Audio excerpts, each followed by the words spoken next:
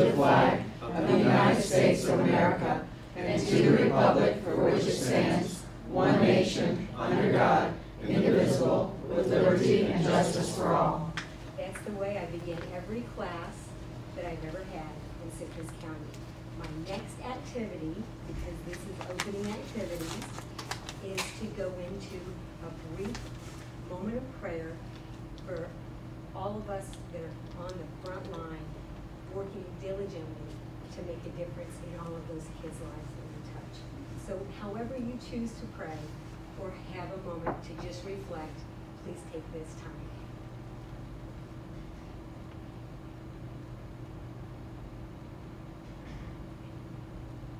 Thank you. Now, because the word was activity, I am going to step into a little activity. I'd like to encourage all of you to relax, take a seat, including my board members. And let me just say this. As a child, when I would exit a room, whether it was the bathroom, the kitchen, the living room, or my own bedroom, I was instructed to always turn around and reflect and look at the path that I paved. If there was evidence I was in the room, I needed to turn around and go back in that room and leave it in a better state. Make a positive impact is what I was told. So, thinking about education, unlike our competition, public education is required to provide transparency and accountability. And because this organization, there are many organizations out there, as well as individuals, that are driven to make an impact on public education for whatever reason. It could be for self-fulfillment, self-profit, or maybe just a divine purpose. But many companies and individuals have made a positive impact, establishing a strong foundation of growth, while others have left a destructive, costly trail. As an adult, I understand the need for accountability. We must establish clear expectations of performance with reasonable deadlines, followed by polite, purposeful, timely feedback with a focus on improvement. So with that said, because this is an activity, I'm going to have a goal. And the goal is to simply identify the most effective method of folding a towel. So I'm going to ask my board members. I know they all come to this task with a background knowledge that's different from one another, but you get to face forward. You have a different context to deal with, so you've got to turn around, sir. All the way around. Oh, got it. Okay. Please put it on the floor, This is sir. appropriate. Do not touch it. Okay. Throwing in the towel? Please turn around, Madam Chair. I will. Turn around and put that towel on the floor. And please, Ms. Himmel, indulge me. Ms. Himmel gets to face forward, but that attorney over there, he's got to turn his back. Take mine to the laundry. I bet you Fold it in do. a basket. And put that towel on the floor, Mr. Attorney. So, with a clear understanding of what the expectation is. The expectation is they will fold the towels. They will do it effectively and efficiently to the best of their ability, understanding they come to the table with different background knowledge and expertise. With that said, studies show that Homo sapiens are able to fold towels in a very brief moment of time with only 10 seconds with total accuracy. So with that said, we have a designated, trained timekeeper that will start the clock. Only when I say begin will he push the button and will you start. Okay. Any questions about the task that you'll be doing? Yes. Do I have to pick this up off the floor? You have a challenging atmosphere in the context of your learning. You're going to have to pick it up off the floor. Any other questions before we begin? Start.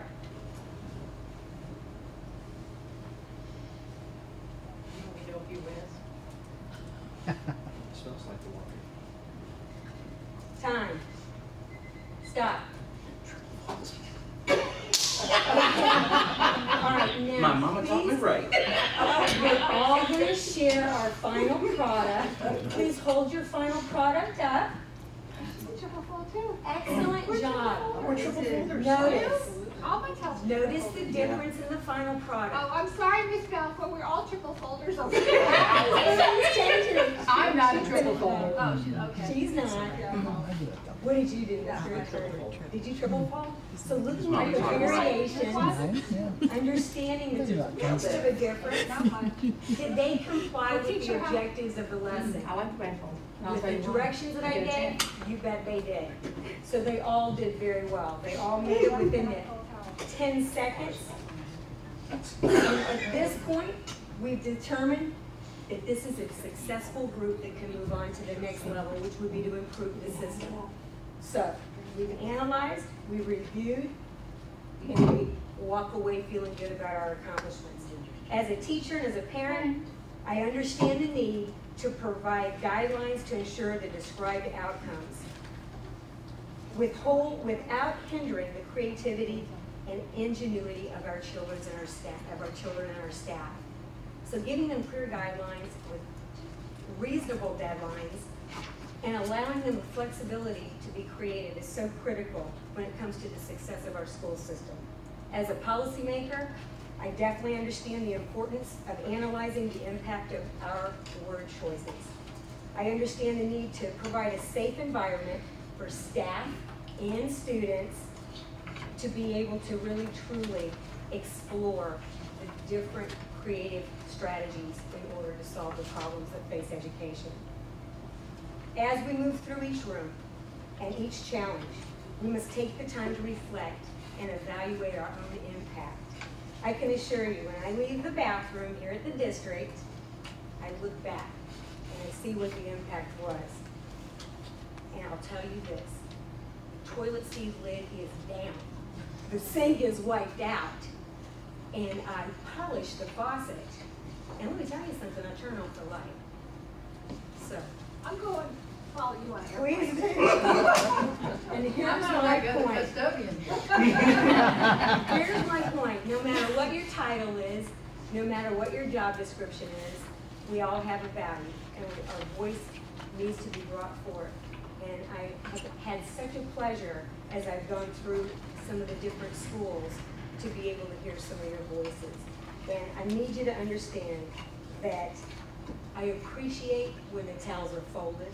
I appreciate when the trash is emptied in that bathroom and the mirrors are wiped down. And I certainly appreciate the fact that I don't have to empty the trash. I ask, as we all move through life, that we please respect the efforts of others. We need to understand that there are many ways to complete a job. We need to appreciate the details of the completed tasks and simply strive to add our own personal creative touch so that we may leave our school system better than we found it. It's just that simple. Thank you. Thank you. And thanks for folding my towels. I thought that was the whole I point. brought the whole basket. That's it. We'll be mowing the lawn. All right, we need a motion for the adoption of the agenda as recommended by the superintendent. Go. Second. We have a motion and a second. All in favor? Aye. Aye. Motion carries. 5-0.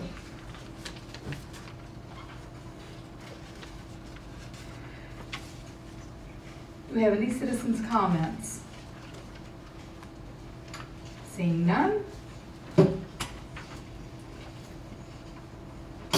Need to approve the consent agenda. I have a motion by Ms. Deutschman and a second by Ms. Balfour. Do you have any questions or comments? All those in favor? Aye. Motion carries 5-0. Recognition of donations, Ms. Verderami. Yes, Mrs. Bryant. We have several donations on the consent agenda today. Approve a $500 donation to the Cantor High School from Cedar Cove Inc., a $1,000 donation to the Cantor High School from Scott and Lee, $1,366 donation to Homosassa Elementary School from Women of Sugar Mill, a $2,000 donation to Homosassa Elementary School from Target, a $1,000 donation to Homosassa Elementary School from Homosassa Game Fish Club, $500 donation to Crest from Walmart Corporate, $4,000 donation to Wickliffe Technical Institute from Citrus County Education Foundation, Inc.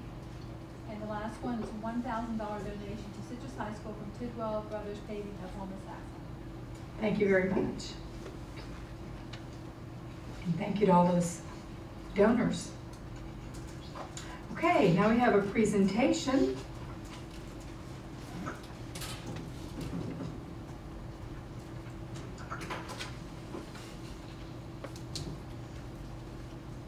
Good afternoon. I'm Amy Mangan, District Manager of the North Coastal Region with Duke Energy. It's good to be here again.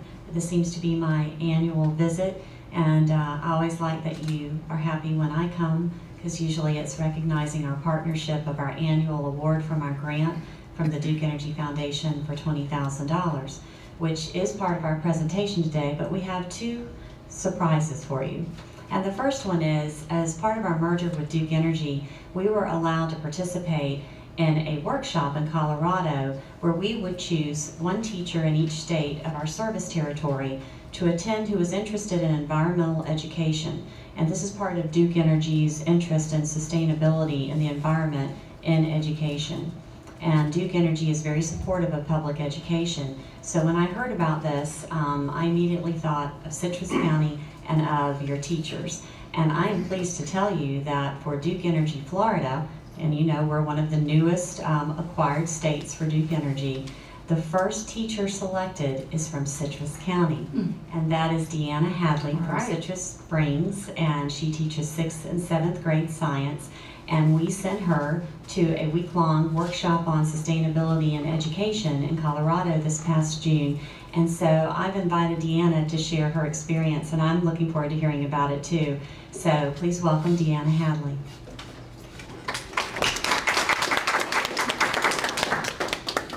Good afternoon. I am Deanna Hadley. I attended the Keystone School Summer Institute in June.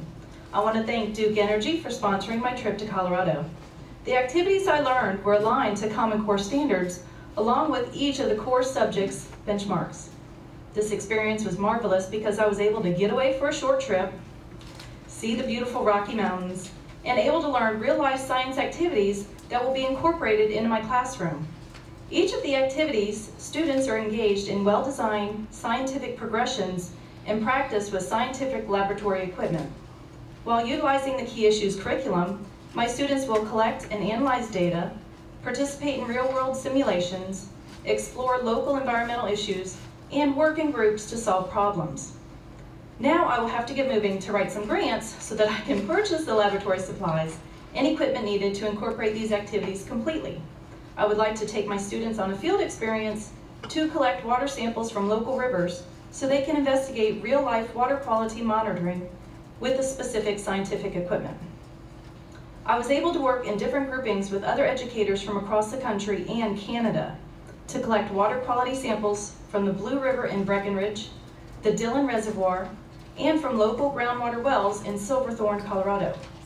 All of the activities I participated in were structured towards identifying and solving local environmental issues, water quality testing, and identifying ways to take action on environmental issues. I used scientific laboratory equipment to test the different water samples for the causes as to why certain townspeople were getting sick. I role-played and participated in a mock town hall meeting for all of the community members concerned about environmental issues.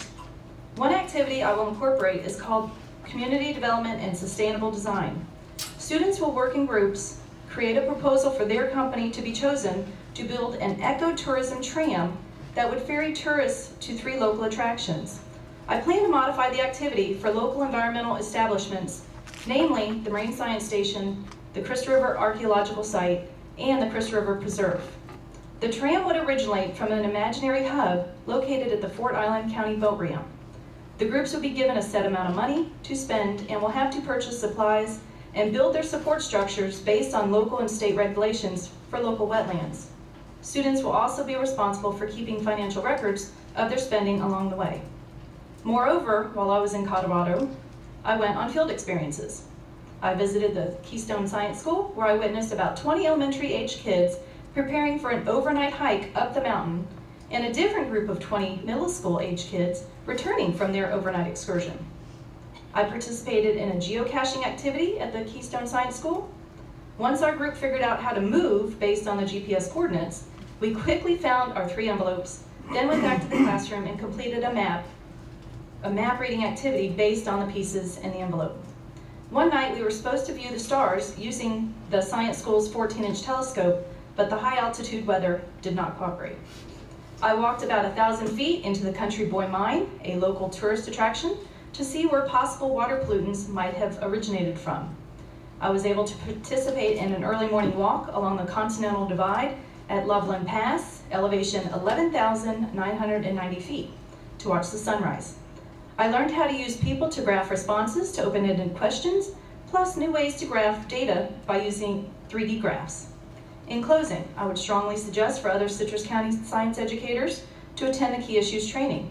There is nothing like experiencing elevations over 9,000 feet, meeting and working with educators from across the nation, and bringing home some extraordinary real-world activities with precise laboratory equipment that can be incorporated into the middle school science classroom. Thank you again, Duke Energy, for sponsoring me to have an experience of a lifetime. Thank you. That's wonderful. And we'd like to celebrate also our grant award. And you already have the real check, but we thought you might like a memento, and that is for the $20,000. But I would like to share our second surprise. It's a delight for me to work with Citrus County Education and the Public Ed Foundation, so much in fact, that we want to help teachers like Deanna be able to get those kits and to do a little bit more. So we'd like today to present you with another check, and that is for a one-time award of $75,000. And we hope that you can award that continuing the STEM tradition, but perhaps maybe for at-risk students that can be inspired for teachers like Deanna. So it's interesting, I heard her comments that she needed some, maybe apply for some grant monies. I might know of where you could apply. So if you would like to join me, I have 2 big checks for you, one for $20,000 and one for $75,000.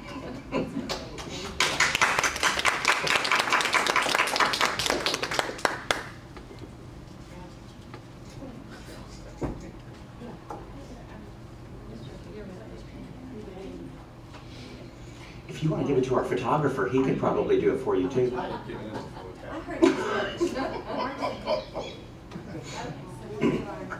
Our first big check, and the real one is on its way. Okay. I know you heard it. But Joey's in the mail, you always come through. And we know that Denise has been a beneficiary of this particular grant.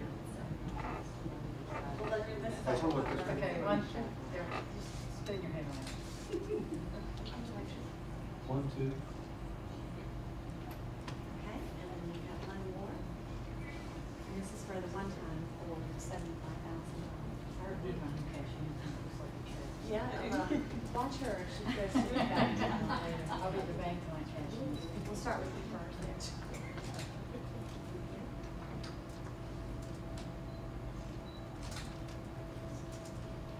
Thank you very much. Appreciate it very much. Great school. Thank you. Dr. Lance. Thank you.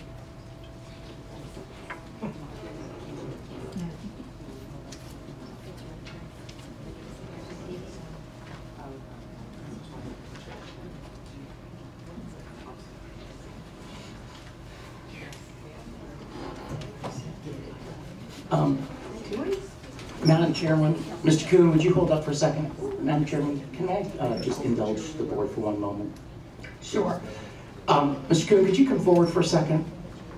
I actually had on my notes to tell a story about Mr. Kuhn and a student later on, but boy, it'd be a whole lot better hearing it from the horse's mouth. No disrespect, by the way. One of the benefits I have of being a spouse of a teacher is spending some extra time sometimes at her school, walking the halls or just picking things up for her or running a honey-do list. And there's a student there that actually several of us board members have met when we did the iPad walkthrough about a year ago. And we won't mention the name right now, but it's an ESE student that has a special place in my heart.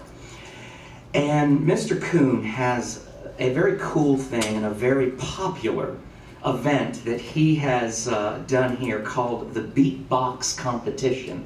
And again, being you know, there's eyes and ears everywhere, Mr. Coons. So this story came to me by my wife, who it came from someone else. But Mr. Coon, could you share with the board what took place at that event and then what subsequently happened? Because I do think this board that supports ESE, supports this particular student, has a person with them throughout the day. But this is what our students are happening in our schools. So, in lunches, we like to have a little fun with our students, and to keep them busy from the noise level getting so loud, we decided to have a beatbox competition. And it's where the students come up and they get on the microphone and they get to put on a little 30-second routine of making sound effects with their mouths, and they have to, then the rest of the cafeteria votes them thumbs up or down if they make it to the next round. So before every student comes up, I ask them, you know, off the mic, are you going to be okay if people don't vote you through, if, you know, this is kind of CYA for me? And they said, no, I'm good. So as we're doing the competition, I can see this particular student, he's raising his hand, I want to go. And I'm trying to ignore him because I don't know if he comes up and the students don't vote him through, that, you know, it could be devastating for him. So as they go through this, the rest of the cafeteria, the students kept saying, hey, you forgot him, you didn't pick him. And I said, okay, well, this could be a career ender right here, but we'll go ahead and give it a shot. So the student come up and he participated, and the whole cafeteria, all the students stood up, gave him a thumbs up. He put his hands up in the air, I'm a champion. He made it to the next round. And then the next day on Friday, we got to the championship round. He came up again, he did his routine, and the young man that was competing with him leaned over and said, can we just give him the championship? So we did, we presented him an award at our pep rally of the beatbox champion, and he got teary-eyed, he cried, you know, and was so excited, shared with everyone that he had won this competition. And still to this day, he still talks about it. So it was a very heartfelt moment for everybody in the whole cafeteria, for the students to recognize him that way and give him that opportunity. So it was very nice. That's awesome. Yes, it was. Thank you. Mr. Coon, thank you for doing that. Thank you for having a leadership at that school, that those students care about one another the way they do. You have a good day. Mr. Bradshaw has told me that we've got to vote to accept that money. Could I have a motion, please? I'll move approval of the $20,000 donation and the $75,000 donation from Duke Energy. Second. We have a motion by Ms. Deutschman and a second by Mr. Kennedy. Do we have any questions or comments? All those in favor? Aye. Motion carries 5-0. How are we going to define the 75. Yeah. Ms. Vaughn, I've been working with Debt Services. She had called us a few days ago. Mr. Vaughn, you're not, hey, He wants to do a beatbox. you're not in this conference. He's stuttering. I'm waiting for the third check. I don't know. And we were talking about some of our at-risk programs that some of our schools are trying to do after school with transportation and things like that. So Donnie Brown had met with us a week ago. She's trying to bring in some of our lower level students, and because we all know that transportation can be costly. So we may let her try to do something as a pilot, because the other elementary schools are kind of waiting to see how it works and how many kids show up and those types of things. So it's going to be science related? Some of that will be science, but some of it will be geared, some of our lower end math, the science and the math. And it's going to be elementary school? We're going to do something at all levels. So we'll keep you posted on what we do with it. And I know that the man, Alex, I forget his last name, but Glenn, his heartstrings are all about at-risk kids. So that was a conversation we had, that he really wanted to, you know, really kind of purpose it. He's the Duke Energy president of Florida. It's funny how they have money. Yeah. Thank you for having their conversation. Oh my, oh my. Thinking of surprise. So we got a 5-0 vote to accept that money. You got that? Okay, good. Mr. Blocker. Yes, ma'am. First item is to approve the budget amendment number 10 for June 2013, the amended June 2013 budget amendment. Okay. I move to approve the budget amendment. We have a motion by Ms. Powers and a second by Ms. Balfour. Do you have any questions, comments, concerns? There's just a few items that we had to reclassify to close out the year. We had done the majority of them the previous month that we brought to you. These were just the last couple ones before we approved the AFR.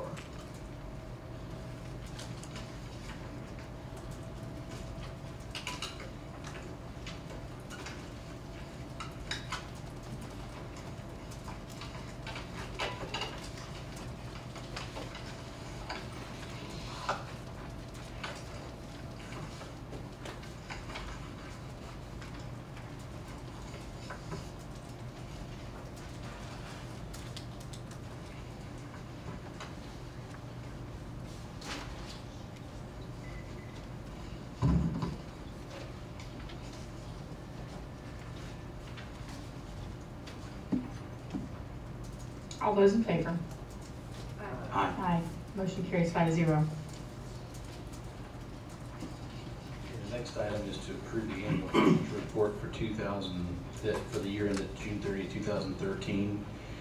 You received one copy, I believe, on Tuesday, then the final one on Friday. The second one that you received on Friday, that's the one that has a lot of information that consolidates and meets all the GASB rules to, in effect, incorporate depreciation and incorporate the other than post-employment benefits that we really don't use on a day-to-day basis. But for the GASB rules, we have to do that. But for the one you received on Tuesday is the one that's probably more valuable to you, that shows you the funds and the revenue on each fund and the fund balance, etc. So on the ESE, the Elementary Secondary Education Form 348, as Ms. Powers and I learned the ESE, what that meant this week. On the page for revenue for the general fund, you can see revenues totaled $104,518,060 or $60.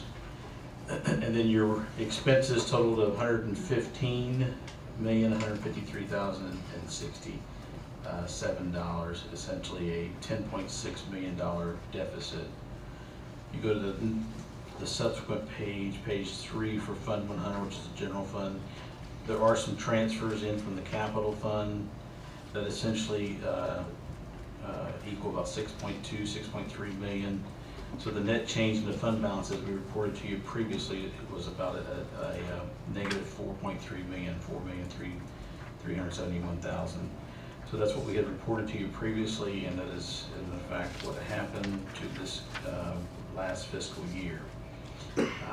As you know, I've showed you several graphs that show the use of the fund balance over the last couple of years, and I will repeat myself one more time that says that, essentially, hopefully we're coming out of that issue of using the fund balance. We can start getting back into a positive way as far as having a net surplus at year end instead of a net deficit.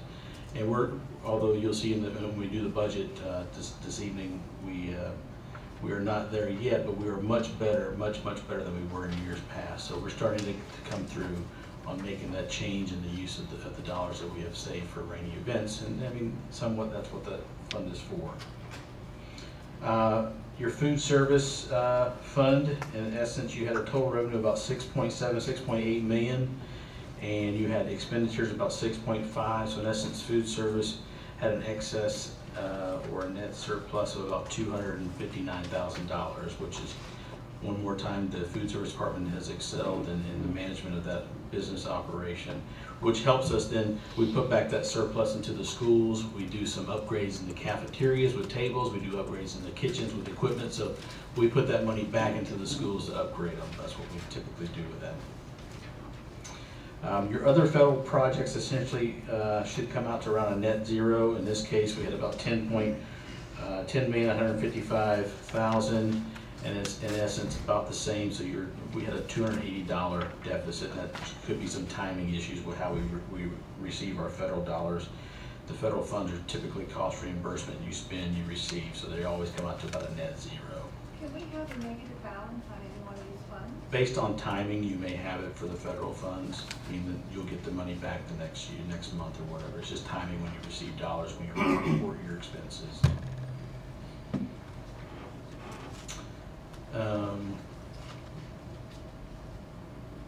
We do have some Race to the Top. That's what is Mr. Clauder manages, and those dollars are still there for implementation of all the Race to the Top initiatives.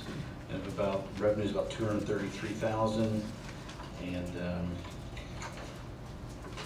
Mr. Blocker, in order to access those funds, they require the submittal of those paperworks, and I mean, there's time involved anytime we submit for those. Yeah, and the Race to the Top fund is essentially one of heavily managed. Mr. Clauder has to ask for, I believe, quarterly. Is that correct?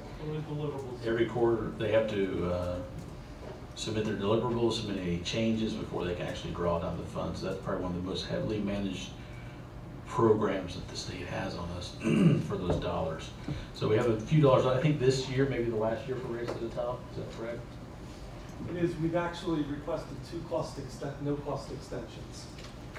And one of them is for our MOU number 2, and that is for the biomedical, and then the other one is for the hard to assess items.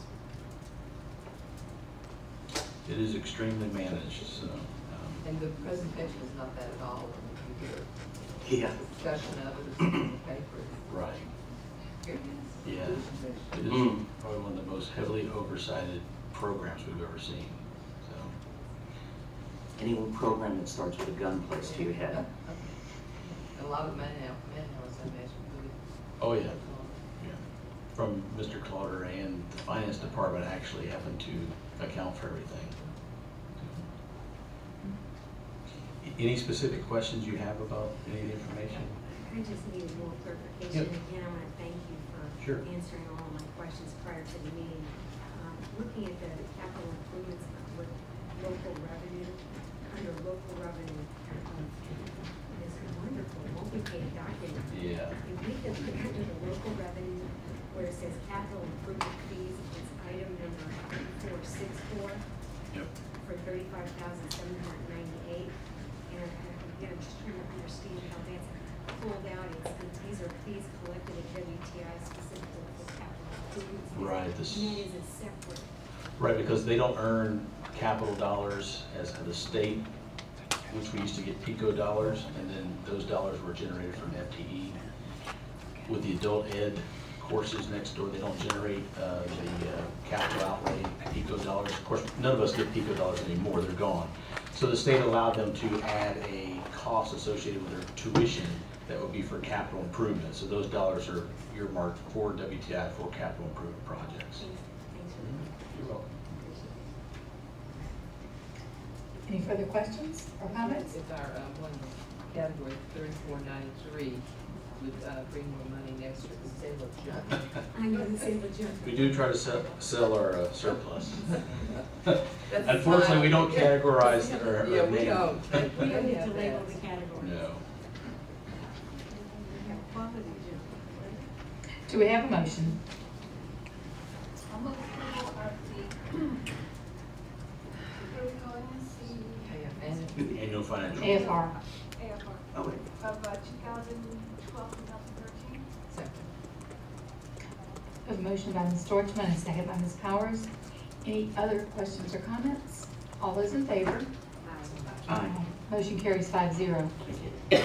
Human Resources, Mr. Bishop. You just have this one thing. Yes, ma'am.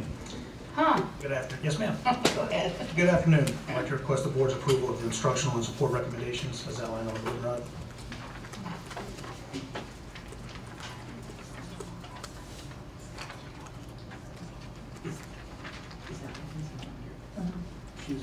She was my son's keeper.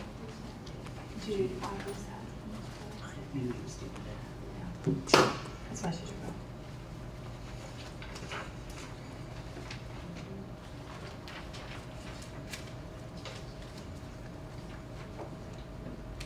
Do we have a motion? I make a motion to approve the instructional support recommendations for the Golden Rod.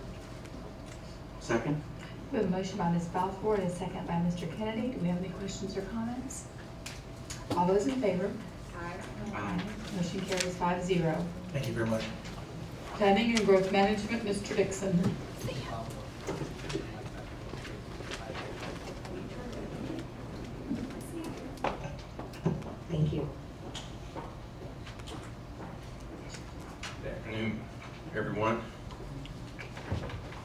first agreement is a memorandum of agreement between the University of Florida for the Florida Automated Weather Tower at Lecanto High School and the Citrus County School Board. I'll give you a little bit of background on this. This is basically a weather station that they approached us about a year ago or so, and they were looking for a centrally located site, and they chose Renaissance and asked if they could place it there, and we had some issues because of the future plans for that particular area. And because it was an agricultural weather station, we approached Lecanto High School, and they agreed that it would be a real benefit to their ag program to put it there. They already have a little weather station on the greenhouse, and this will do a lot more than what that weather station will do. This is a facility that is internet-based, so you can get on the internet, you can pull up all of the information that's gathered at that location, and it has historical graphs and that sort of thing, so it can be used by all of our ag facilities. And the school's good with it, and we just recommend that the board accept this agreement, and if you have any questions about it, I'll be glad to answer them. I did have a couple of questions. One was, well, three questions. The size of the site, the height of the fence, and the insurance. They will have to, they are self-insured, just like the school board is. They're a public institution, and they will be required to provide a certificate of insurance when they place the structure on the property. They've also provided a set of engineered plans that meet wind load requirements, and they'll get a permit through our building official. And I have a set of those plans if you'd like to look at them. But they're signed and sealed. And what was the other question? Fence height of the fence, and the size of the plot. Yes, we will have to mutually agree on the space, and the map that you have in your packet is where we tentatively agreed to, and it will be fenced at their expense, and it'll probably be a 6-foot fence. And that's what you have at the... Maybe a 4-foot fence, but it won't. The reason it's fenced is so the cows can't get to it. So it's not, it'll be inside our fenced-in area. But no, but you don't want students climbing over it. Because it has wires and that kind of thing that they can chew into, so that's the reason. I think 3 foot, though, we have at a lot of the high schools. I know Crystal River, when I take the even in it, it's 3 foot that they have. Oh, no, I meant about the normal fence size. But they do have a temporary 6 foot for the cow. A temporary tower out there now that's not fenced, but this one will be fenced. Okay, thank you. Do I have a motion? I'd like to move enthusiastically because I'm excited about this. I just think it's going to be a great opportunity. So I'm sorry. I know, I second it. I don't like it. We have a motion by Mr. Kennedy, an enthusiastic motion. I'm going to move. That's right. I'm going to move that we approve the memorandum of agreement with the University of Florida for the Florida Automated Weather Network Tower to be located at Lecanto High School.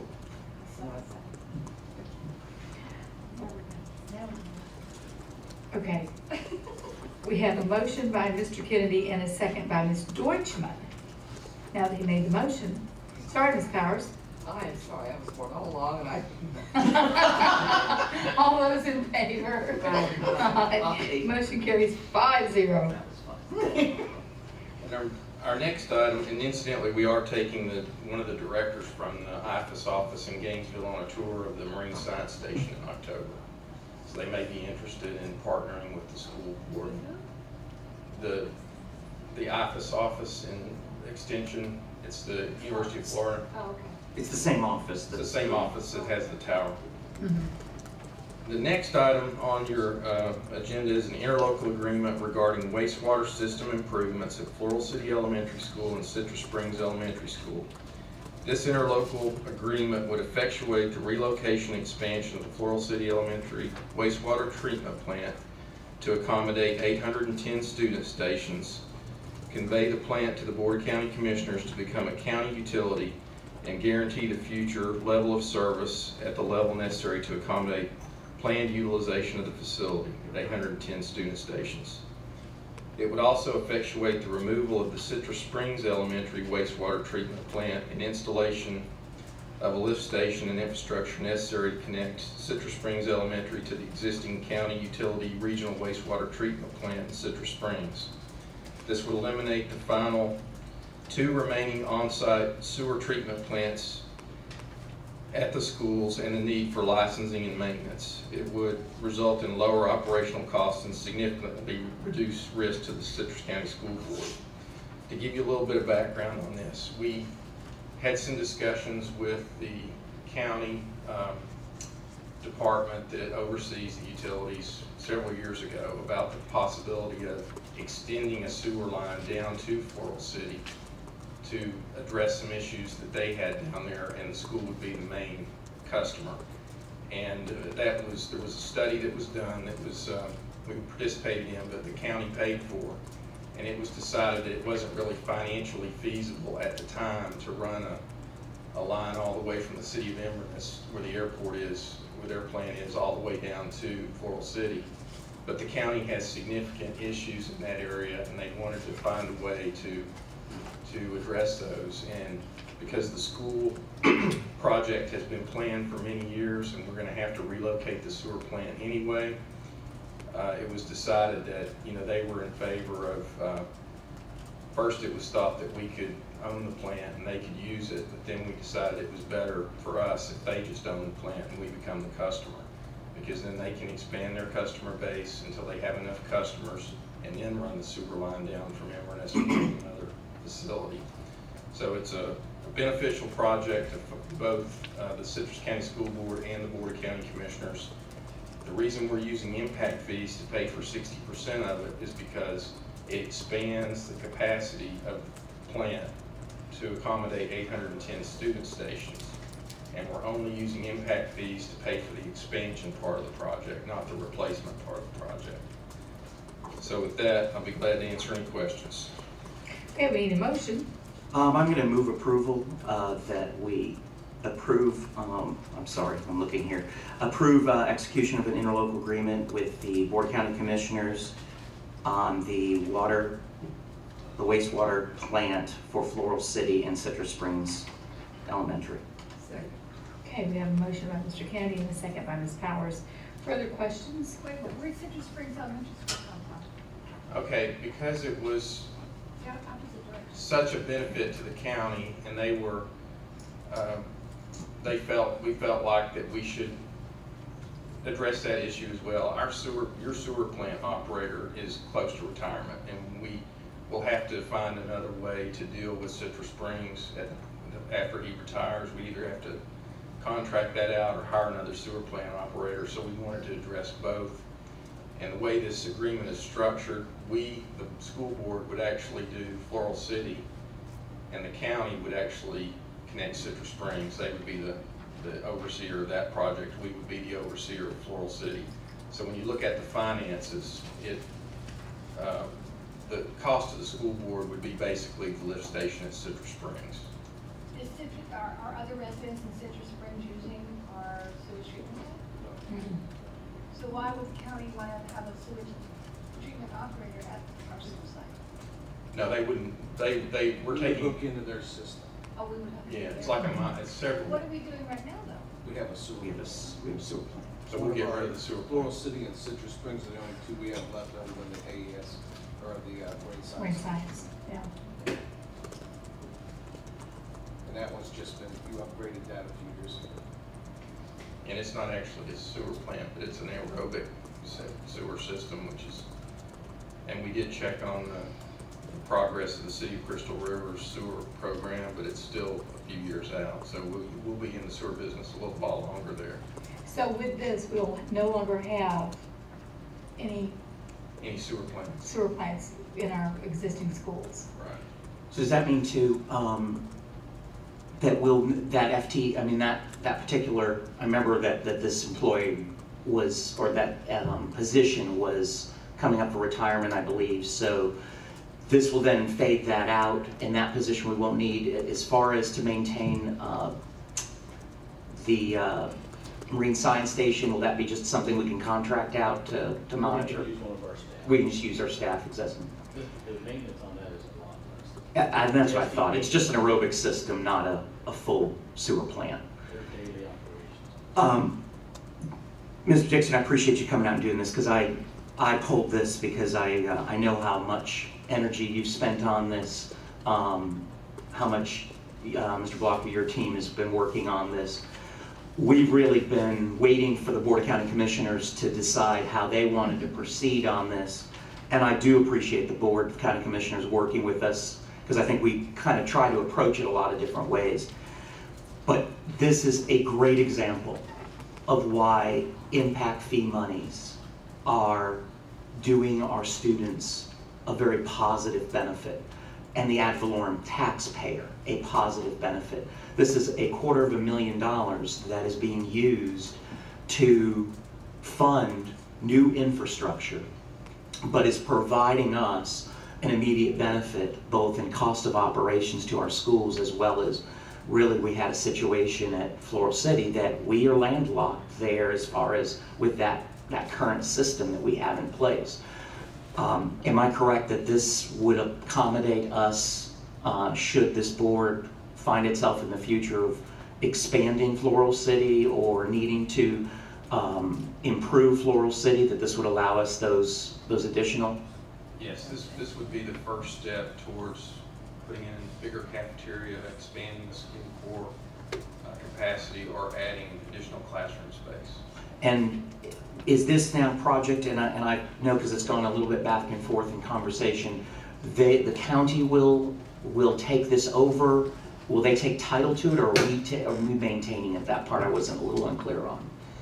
In Floral City, the county will actually own the plant until such time as they don't need it any longer, and then they'll decommission it and return it back to the school board and put in a lift station. But for the period of time where they utilize it as a public utility, they will own it and be responsible for it. So, but it's not costing them anything? No, they will collect, they will have other customers in downtown Floral City, for example, in the downtown area, who pay for sewer service, and it'd be just like any other sewer plant with a public utility, and we will be a customer. So we will pay a monthly bill. Well, we're taking money out of our pocket to move the sewer plant and expand it and then give it away, and then we'll pay to use it? No, actually, we're not. We're getting, county's paying everything but what the impact fees pay. Oh, okay, that was the and then we become a customer. And they guarantee us capacity up until the time when we expand the school. Even if they have customers that utilize that facility and there's no capacity available, then they will be obligated to provide capacity. So they'll have to expand it, or, you know, build another option for us. So what's the cost of the county now? Yeah, well, there's a table in here that lays out all the costs, projected costs, and it's Exhibit C2, project cost breakdown, and you can see where the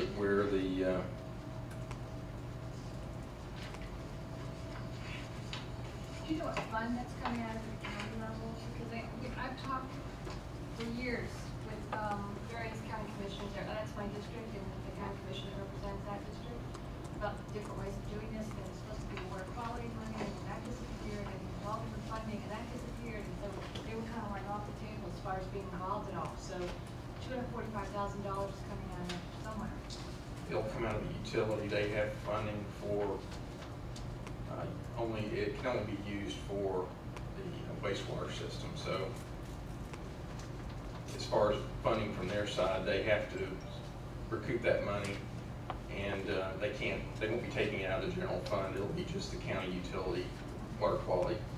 And when does this come on their agenda to approve? I think it'll be the next meeting. And what happens if they don't approve it? Go back to the drawing table? If they don't approve it, then we'll come up with a plan B. And I think in our case, we're then in a situation now where we have a declining sewer plant that's going to need to be addressed as far as the replacement of it, irrespective of what the county decides. Yes, I mean, we have been planning to move the sewer plant ever since we purchased the additional land for that purpose. It really has to be moved. So it needs to be moved away from the school, and then we will be able to take some steps to improve the facility, make it bigger. But this is something we have planned on doing for over 10 years, and it's a way to do it. The other thing, and I know as I've walked around there at different times, you can actually smell from the plant, which isn't very pleasant. But one of the things that why the Board of County Commissioners, I think, have had their own desires, and you know from being down in the district, is some of the businesses there haven't been able to either expand or improve because I think one of the businesses actually pumps out their septic there in order to maintain it. So they feel like there's also an economic benefit, I believe, to try and do that and to utilize that. So I think there's certainly, and there's also adjacent areas they can tap into. So I think they do see a small revenue source there to fund that. Well, yes, that's where their revenue would come from. They would collect it back over a number of years from their customer base, but there's really a benefit for the county to have sewer service in that area. And again, I just got to say, you know, over $250,000 in ad valorem taxpayer money is not going to fund this, and it would have potentially had to go to fund this. So I appreciate the work of all of our district people involved in negotiating this. And Chuck, I'm sure you'll be glad when this is done because you've spent quite a bit of time on this. We've hit this off the table so many times. Yes, we have. So, thank you. All those in favor? Aye. Motion carries 5-0. All right. Moving on to policies, this is next item is request to advertise for a public hearing at November 12th, 2013 school board meeting to approve the revision of policy 2.21 organization and officers of the board. Mr. Dixon, could we just combine 3, 4, 5, and 6? Can they do that, Mr. Bradshaw? Okay. Okay. Yeah. We workshop these and So these have been workshopped to set the public hearing. So do you want me to go through them individually and ask if there's any questions, and you make one motion? That'll be fine. Okay. Are there any questions regarding the changes noted or the citation in section 2.21?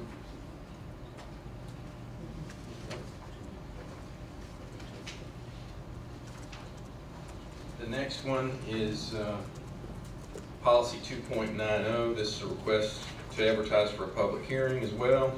This is the tobacco policy where you added some language regarding e-cigarettes, and this was recommended by the health department, and this was discussed at the workshop. Are there any questions on this one? Okay. just as a side note, not that it would change our position one way or another, but 75% of people polled on a Chronicle poll said they wanted us to move in this direction. So, all right. Yeah. Yeah. It was an online.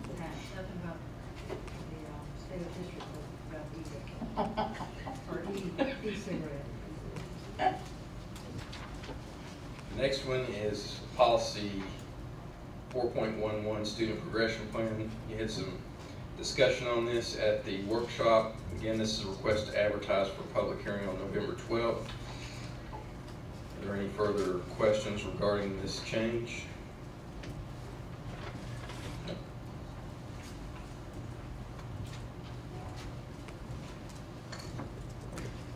And the final one for public hearing, or to set the public hearing, is 7.70, purchasing and bidding.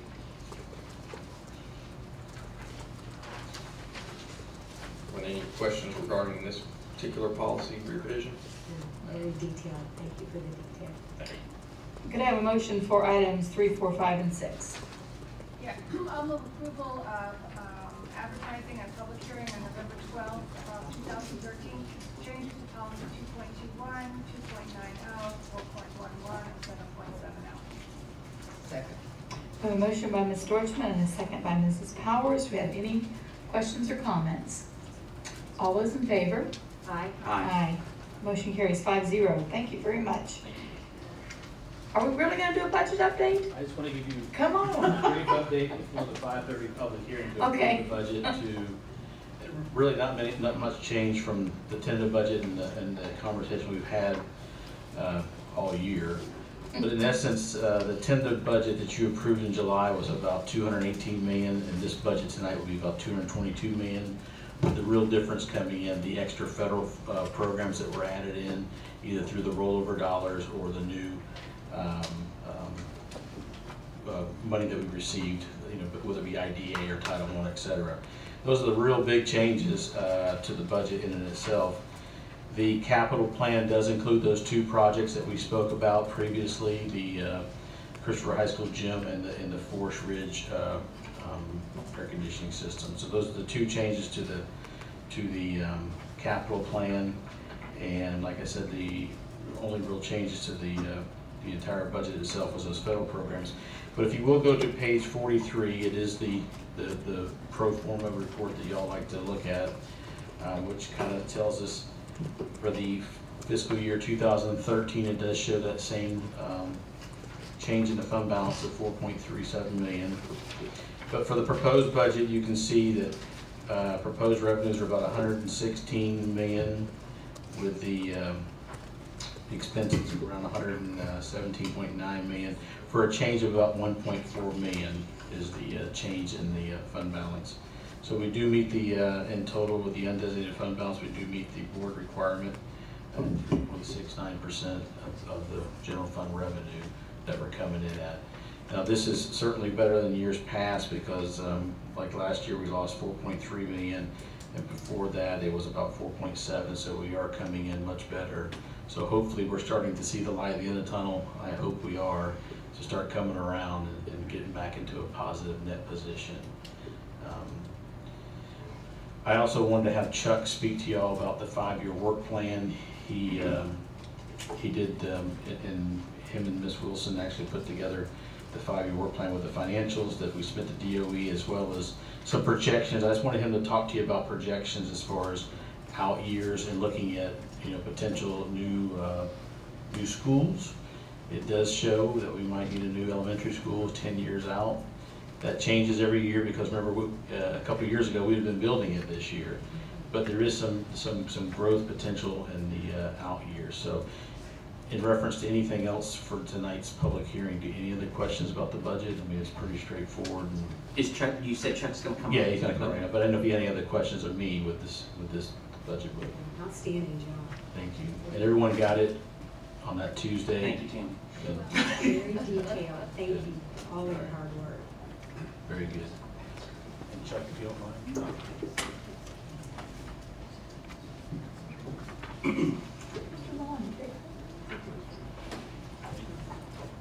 First, I'd like to preface what I'm about to say by saying that this is not a science. You're not getting any more stamp money. No, this is not. That was a good thing. But many of you are familiar with our Monday morning report that we do for the schools, and I'll give you a copy of this so you can have it for this Monday. And this kind of tells you where we are right now.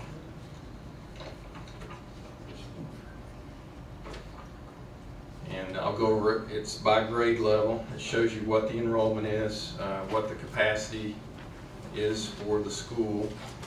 And the last paragraph there tells you what the utilization rate is. So, for example, Central Ridge Elementary is at 95% capacity. Citrus Springs Elementary is at 88% capacity, and so on. It goes all the way through, and it even averages it for the districts. And we look at this every Monday morning and see how it changes. And as a general rule of thumb, I've noticed in the 6 or 7 years that we've been doing this is that the elementary schools go up, the middle schools stay pretty flat, and the high schools go down as the year goes on. And right after the first of the year, they all change a little bit. So when people move, they tend to move in the middle of a school year around in the break period. So that's where we are right now. Now, in order to do the work plan, we have to figure out where we're heading. And when Mr. Blocker asked me to do this today, I went ahead and did some further analysis on the first report this morning. And I'll give each of you a copy of this. This kind of tells you kind of where we are this year compared to where we were at this same time last year. While you pass it out, Mr. Dixon, I want to make a correction to something I said at the last board meeting. I had thought I read, I'm not sure, I never went back and reread the article, that Seven Rivers was reporting that they had 400 pre-K students. I found out today they actually have 400 total students in the entire school. And they have 3 pre-K classes, so that's very different than what I thought I read. I either misread it. I did read the same thing. Okay, so it was actually reported incorrectly then. I didn't catch that, but yeah, that was shocking. That would be pretty good. Yeah, it was very shocking, and they said they had That answers your question, huh? well, new staff members this year, and that I thought I had read that they had 400 pre-K students, and I was after a while adding them up in my head, and I'm thinking, gosh, that's equivalent to like 5 of our elementary schools. Yeah, that's not so. possible. You know, as far as one grade level. So I was thinking, wow. And they want to break ground on a new pre-K building, but they only have 400 total students in the whole school. So yeah, we don't have a lot of private schools in the county, so you know, if we did, it would be harder for us to calculate this, but we don't have that many.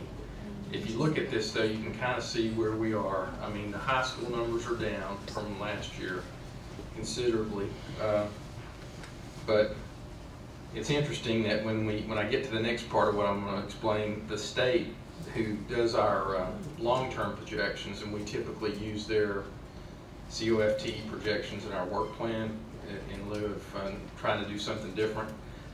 They're saying we're going to grow after 10 years. Things are going to pick up quite a bit, but things are going to be pretty flat for about 5 years, then they're going to start going up slowly, and then they're going to go up. So who knows? I mean, they use like a mathematical model.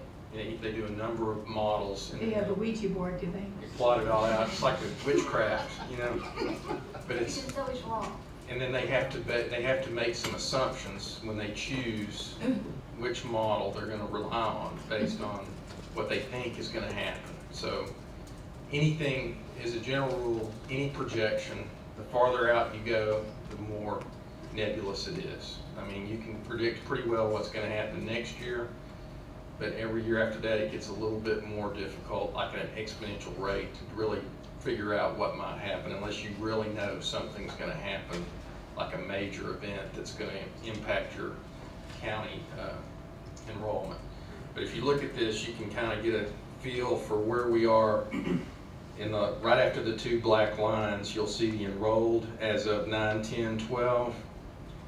That's a year ago, and enrolled as of 9/9/13, and then the next column in blue are the numbers, the difference. So we've got 6 more kids in Central Ridge Elementary and pre-K this year than we had last year on the same day, at the same time.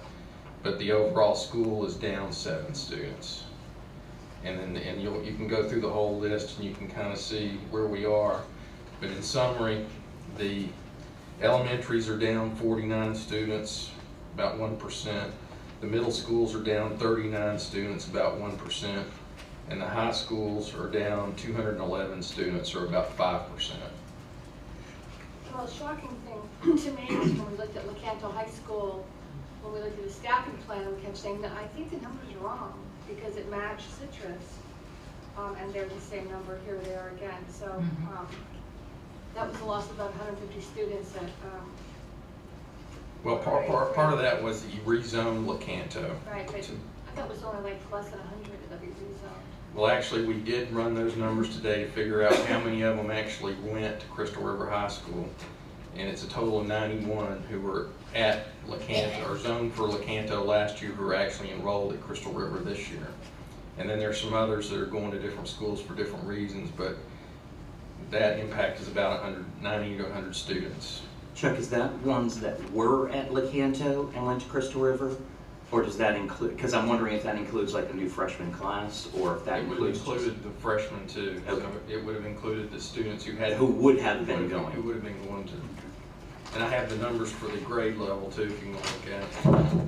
But I only have one copy of it. And Chuck, one of the things that I think always, and I'm saying this not as much for the rest of the board members as much as I am for the general public, is while numbers at times look down, You know, I mean, like as you're going here and you see these numbers and there's a 1% or one or two students down.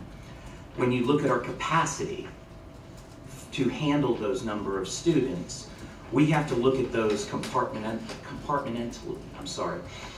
where we have to look at them separately. Elementary is one group, and where middle school we have had capacity for a while throughout our district. Elementary, as we know, has been really the challenge, because at the high school level, I think we've talked about, there could be some strategic changes and that's in those campuses, but the elementary becomes a little more challenging to do that over a long-term basis, which is, I think, was behind the idea of your recommendation to purchase the property in Pine Ridge. Right, and we also in Floral City as well, because yes, basically what you have is two options. You have options depending on what really happens. I mean, if something happens in Floral City or Inverness grows faster than the center part of the county, you have an option there. Or if Crystal River grows faster, or the Central Ridge grows faster, you have an option there. So, which I think is probably going to be the Central Ridge that needs attention first. If you have a lot of growth, you have two options, and I think it's important not to put all your eggs in one basket. And one of my concerns always is, because we always have this conversation that comes up, and I know that there's a study going on, is how we're going to fund those schools, because it's a lot easier for us to reduce staff to accommodate less students.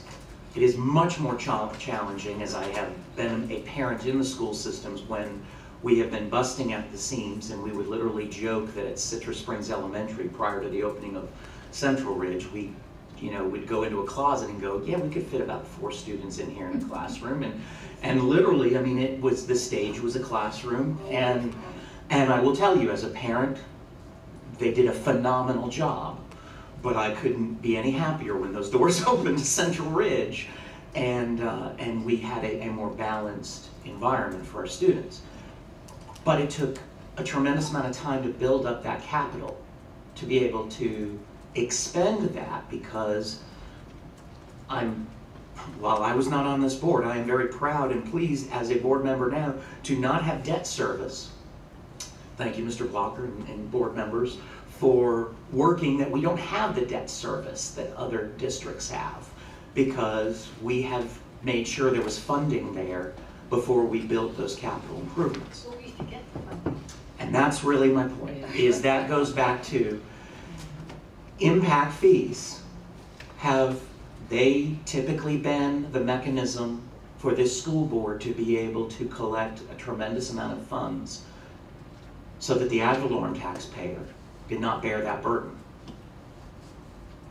I agree. I think that impact fees play a part. I mean, you need to have a balanced approach to revenue. Absolutely. And every impact fee consultant that we've ever used has said that. Impact fees shouldn't be expected to pay for the whole project, but a portion of it.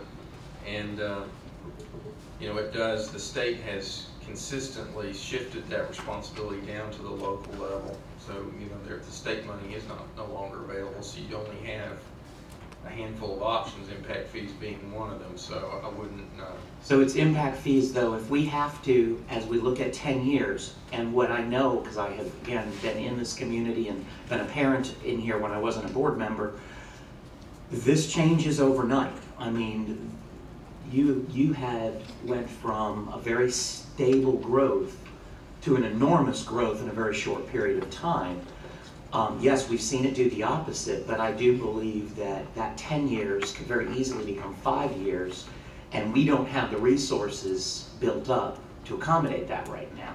You worried about a large debt service? I'm very concerned, because that will affect the ad valorem taxpayer, whether that be in a whole amount or whether that be in a millage rate amount, in order to accommodate that. The other issue that I would say is that we have got to recognize too, there was an article that Mr. Lieberman, who is the president now of the Florida Home Builders Association, and he was a local home builder here, I totally value that when he says that the home building market was essential to jobs. We know that. Citrus County recognizes that. It's a balance that we have to, though, find in when we have what we have here. We're at 90% capacity in our elementary school, 89% capacity is, I believe, what you have here. And for us, you know, that creates some real challenges because it doesn't take a whole lot of elementary school students to push us into having to be into a building phase. Right, and that brings me kind of to the final point is how we prepared the work plan in terms of the projected growth. And this is the Florida Department of Education's long-term capital COFTE, which is weighted. It's not enrollment, it's a weighted number, but it's what's in the work plan. And we take these numbers basically and apply them to our district based on where we think the growth is going to occur. And that's based on historical trends. So if you look at this, you can see these are the numbers that are in the work plan, except for the 20-year number. In order to get that, I use the University of Florida's Business and Economic Research projections for total population and kind of extrapolate a lot of stuff from that and try to figure out how that would fit into the different grade levels. But basically, in the work plan, you're showing it for a new elementary school in 10 years and 2 elementary schools and the Floral City expansion in 20 years. So there's no growth projected per se in the high schools or the middle schools. It's all in the elementary schools. So that's what the projections are. Now that'll change going forward. You know, in a year or two, you'll probably see some something different, but that's what it is right now. Thank you very much. Thank you. Appreciate it. Sure. These figures are also available to the county commissioners that they plan for business and stuff. Yes, I pulled these off the website, off the Florida Department of Education's facilities website. And they have historical numbers and projections and current numbers. So is there growth and everything that they were able to get the figures so that some of these people coming in and have children who will be part of this, or will have children who will be part of it? Yes, and that's the main thing people want when they move into a new community is they want to know what the school system is and they want a sewer plant. So we're giving them both. Mr. Dixon. Mr. Dixon, right before you go, something that has been not always understood has been what happens after we approve the budget and we approve the work plan, because it has been alleged at times that that information does not go and get to the Board of County Commissioners. We have had this conversation. I would ask that you do 2 things. One, tell us what has happened and what has been your practice, and if you tell us then what will be the practice again. We always send it to the City of Crystal River, the City of Inverness, and the Board of County Commissioners. And I have copies of all email records. I send them a hard copy and a hard copy. And have you been doing that since you've been in your position? How long have you been in your position? 5 or 6 years. Is it a summary? That's a really good question. Is it a summary account or just a list of figures? No, it's the whole work plan. Would you say to them, okay, we're going to have a lot of growth in elementary? Instead of just saying, giving a list of figures that shows growth in elementary, it's good to have a summary of what is coming rather than just the tabulations. Sometimes people don't want to sit there and look at all the tabulations, but they certainly can read a paragraph about the summary, then go to the tabulations. Well, we also meet with them every few months. We have a meeting. We have a long-range planning committee. They have a representative on there, so do the cities, and we share that information back and forth. Plus, I'm your representative on the planning commission, so we see what's going on in the county, and if there's ever a question or anything, we always tell them what we think, you know, and explain where our facilities are if there's a question along those lines. So they're aware of our situation, especially with the sewer plant and things like projects like that we coordinate with. Yeah, it was really good. And again, when we did the road in front of the new property, the lighted intersection for 491, 46, I'm sorry, for the new property. That was another coordinated effort between Yes, the there's a county. local agreement on that. And was any of that impact fee funded? Yes, that is. The one in Crystal River High School on Turkey Oak was not impact fee funded because that's not an expansion project, but for any new facility, it's fundable with impact fees. And had they not used that, that would have again had to come out of what funding source typically?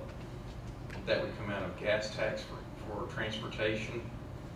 If the county paid for that for their own use, but they wouldn't have had to put in turn lanes, but any road improvements would our impact fees, transportation impact fees possibly could have paid for part of that. Thank you. Thank you. All right. Educational Services, Mr. Clutter. Need to approve the maximum risk residential juvenile justice program. This is an agreement that we have with the G4S Youth Services, and I have Mrs. Nobles is our district contact with Cypress Creek, and Principal Rob Cummins is here to answer questions.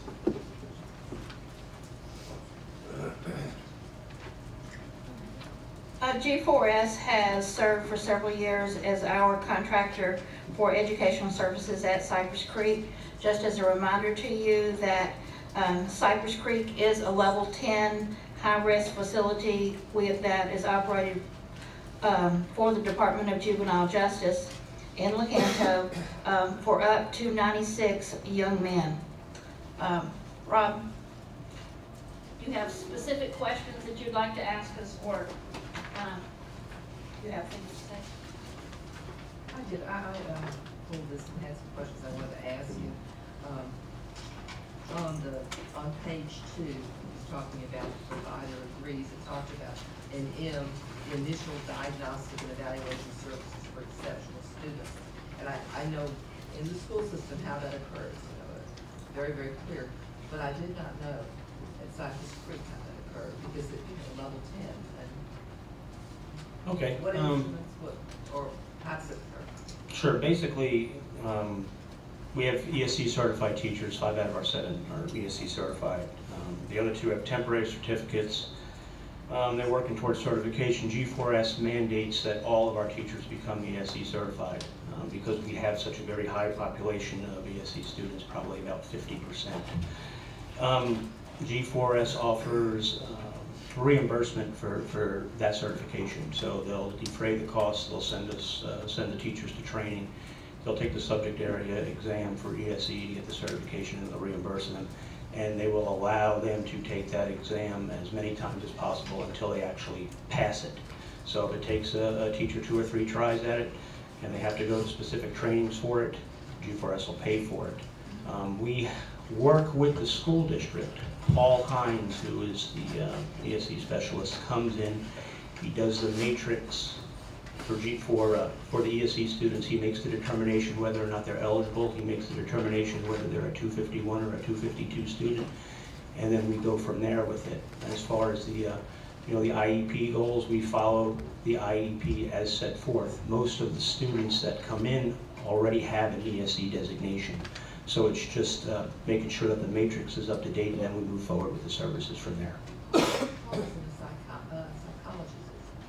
No, he's not. Now we also have some kids that require speech therapy through their IEP. We have speech therapists come in. I think it's Superior Therapy. I think that's the name of it, that comes in and they do that. We have some students that get that service twice a week, and probably about 10 that get it once a week.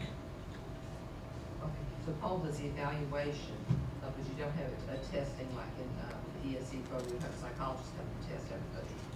We used to have the school psychologists come in, but they made that determination over a period of time that part of it's not necessary. Every now and then there's a student where it becomes necessary, and we offer that. I can't remember the lady that used to come in, but she used to come in quite often. We haven't probably had somebody that come in and done a test like that in about 1.5 years. And Nancy, that is okay with federal rules and stuff? We're now talking about initial eligibility. We're talking about students who've already been identified and already have a full evaluation. And when he said that Paul comes in and determines, it's still a committee decision with an IEP team. It's not just Paul making that decision. And how about initial eligibility? Is that the psychologist who?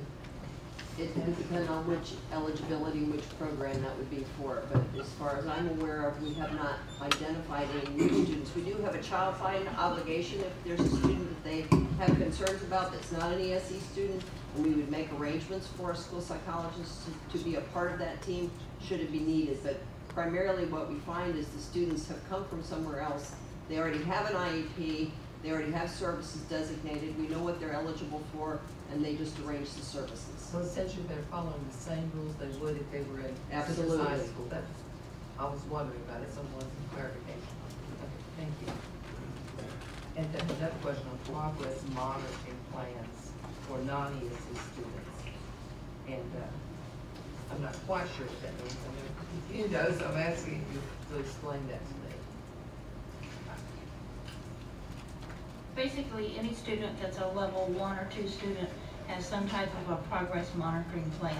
And for most of the students who come to Cypress Creek, they are monitored mainly from the aspect of credits, so that we can make sure that by the time that they leave the facility, they're well on their way to either a diploma or they earn a GED. And in some cases, we have students who complete their high school education and even are enrolled as dual enrollment students with colleges. So again, exactly on the subcommittee out there, again, they're following the, sort of the same rules that they would follow if they were in high school. Okay. Right. When the students come in, we evaluate them. We review all their transcripts, review all their previous test scores or FCAT scores. We also administer what's called a common assessment, which DJJ requires. Basically, what that test does is it measures gains or losses in reading and math from when they come to the facility and at the time of exit. We also FAIR test. We also give the BOSSI test, which is a test that actually gives us some data that we can use to determine what areas, subject areas they're strong or weak in. The common assessment really doesn't give any diagnostic information. It just gives you a raw score that nobody really understands what it means, but it measures gains and losses. So, but to do the progress monitoring part, what we do is we have what's called a formal and informal treatment team. The formal treatment team is where the education department really gets into it, and it's a monthly evaluation where we go over each student's IAP or IEP. We look at their goals, we see if they're progressing towards those goals. If some of the kids have met those goals, we make an adjustment. And what we do at the treatment team is we then get with that student, a whole group of people from every department. We get on the phone with their probation officers if they have any, with their school district that they're coming from, with their parents, and then we discuss all those things. And that's where the progress monitoring is done. It's a complete monthly grade evaluation, and not only just the grade, but all aspects of the classroom, such as behavior and things of that nature. So that's how we monitor the progress. And that's what it sounds like as I read through it, as if you were in Citrus High School, and I wanted to be sure that I understand. What about the general education diploma? How many students seem to go in that direction? Okay, well, we do not enroll students in a GED program. Every student is enrolled in a credit-based program to earn a high school diploma. Now, that doesn't mean that that's the track that they automatically stay on. Believe it or not, there's still some circuit court judges in the state of Florida that order that students take and pass the GED before they leave the facility. So those students, regardless of how well they tested out on the practice GED, we still have to offer that. What we do is we evaluate each student based on their age, what their credits are at the time of exit, or what their credits are going to be at the time of exit, and what the likelihood is of them returning to a public school. Now, if they're ESE students, there's more play and more leeway with that because they can stay in public school longer. Some of their charges mandate and necessitate that they're not going to be allowed to go back into the public school system. Those kids we give the GED to. We had 10 kids pass the GED. We've got about a 58% pass rate, which is completed every section and earned their GED, 58%. We probably have about close to an 80% pass rate if you broke it down into subject area. But we gave out 10 GED diplomas and 18 regular high school diplomas last year. I know when I was on the SAC, I remember someone coming in and they really wanted their child to be at Cypress Creek and not at another facility in Florida. And as you're saying, it tells me why. Well, and now with the GED, we're the first DJJ facility now that actually gives the GED on the computer. I know that WTI, they were the pilot program for the public school system, and we're the pilot program for DJJ, and we gave our first 6 tests last month. Half the kids passed it. So now it's going to be more of a situation where we can test these kids more so on an as-needed basis, actually individually. So we don't have to wait until we get a group of 7, 8, or 9 students to test them. We'll actually be able to test the student once they get within their last 100 days of the program, and then if necessary, test them each month on the portions that they didn't pass.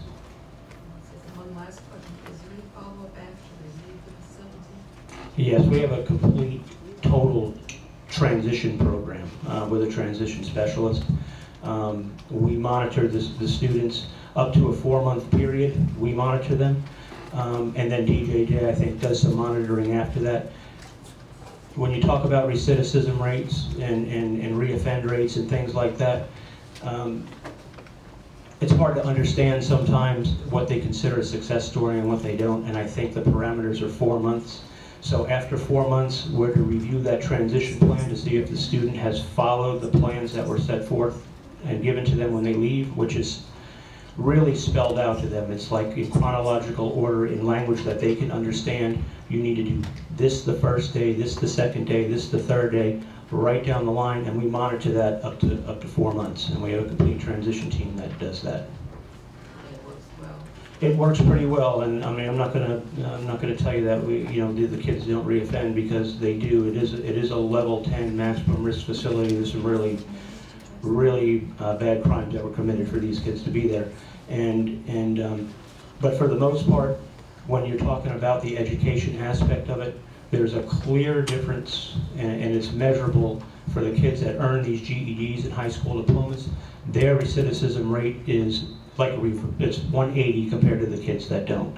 So you're looking at a 65% reoffend rate for kids that don't have finish that education compared to about 30 that do. When did you go from level 6 to level 10? We were level 8, level 10. And Never level 6? Well, not since I've been there. And we went from level 8 to level 10 slowly, probably about a year ago. And the minimum that a kid can stay at Cypress Creek is 18 months. That's the minimum. Because what they figure is Cypress Creek is not a time-based facility, it's a program-based facility, and the minimum that a student can complete that program is 18 months, providing they do everything they're supposed to do from day 1 into the program. Probably the average stay is about 25 to 26 months. But if you're level 10, you have some serious, I think most serious. Murderers. Yeah. Okay, I mean, so you got murderers and everything else below that. Are any of these students then going on to an adult jail facility directly from you? Some. There are some that are there, that are going to be held there because of age, because of size, until their 18th or 19th birthday, and then they have DOC sentences. There are a few of those. Coach, I've had the pleasure of spending some time there, and I know that G4S has tried to make it a model facility to really show other juvenile facilities how they can run. It always impresses me how much learning is going on there. One of the programs that you all developed, I just can't say enough about, but I really think that this board needs to just hear a couple sentences on it, and that is the Team of One, and how that is helping those students while they're there to be effective people and young people, and subsequently I think it's made a difference in the graduation rate among those students.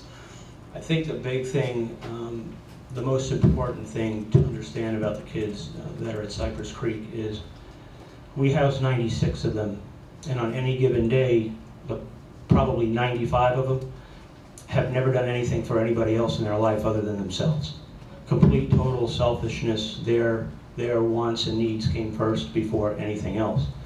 What has happened with the Team of One is it's taught these kids to first off respect themselves, respect authority, respect others around them, respect other people's property, and to give back and to help each other. Most of these kids have never helped anybody do anything. So what they do is they partner up. They've got a group of about 6, 8, 10 kids. They're mentored by other adults in the facility, not just education department people, but safety and security people, case managers, mental health workers, and they basically teach these boys life skills. And you'd be surprised at the amount of 16-year-old children in that facility that have 2 and 3 children already, and yet they're not acting at all responsible or anything like an adult because they come from an environment where that never existed to them. So they're basically taught how to do things the right way. They're taught that there's an option to doing things other than taking. There's other ways of doing it. You'd be surprised how many kids think it's normal to go into your house and take what you have because they want it or need it, and they don't think there's anything wrong with that. And even though we know that it's right from wrong, they've grown up their whole life thinking that that's the normal way of doing it. And a lot of that stems from because that's what their parents did. And it's just they just come from a bad environment. So they learn that. It works out quite well for the kids that graduate. Some of them don't make it. It's tough to stay in that program. They don't toe the line and do what they're supposed to do and be role models for the other students there at Cypress Creek. They get kicked out and maybe they'll get another shot at it somewhere down the road. But it's a tough program that needs to be tough. And I will tell you, going to the Team of One graduation and seeing some of those kids that are in a shirt and tie for the very first time in their life, and they are walking in tall because they've made it through that program, and they give back after that program. If I recall, they become then the mentors for the next group of young people. And I think we've had, I think we're in our 3rd class right now. That's great. Thank you, Coach. Okay, do we have a motion? Another question. I think you probably answered it. How many years have we had an agreement with the G46 organization? It's G4S, and I'm not 100% sure. I know that we've had an agreement for the 6 years I've been there. 6 years. Oh, okay. And I think it's longer than that. It is. Yeah, thank you. Thank you. And I'd like to invite any of you who would like to go to Cypress Creek. If you want to go with someone, I'll be glad to take you and let you see the facility, and we'll meet with Rob and see it. So. What are we having for dinner next week? Yeah, they serve a great time. I'm not saying when you get there. Do we have a motion? I move to approve the maximum risk residential juvenile justice program between G4S Youth Services LLC and the School Board of Citrus County for 13-14 school year. Second. A motion by Ms. Powers and a second by Mr. Kennedy. Do we have any further questions or comments? All those in favor? Aye. We've got a 5:30 hearing that we need to go to now, so I need to recess the regular meeting. No, not recess? What am I doing?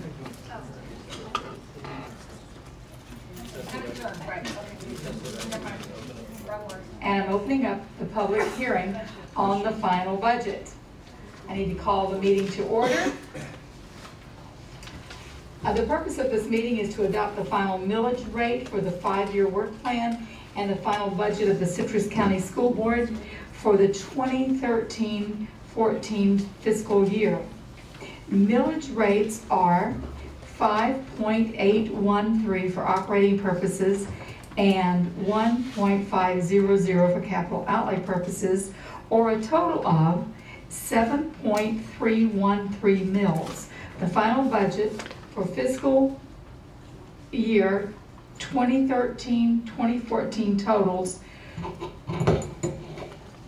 $222,159,115. Is there anyone here who wishes to address the board as to the millage levy, the 5-year work plan, or the budget proposed for the 2013-2014 fiscal year. Mrs.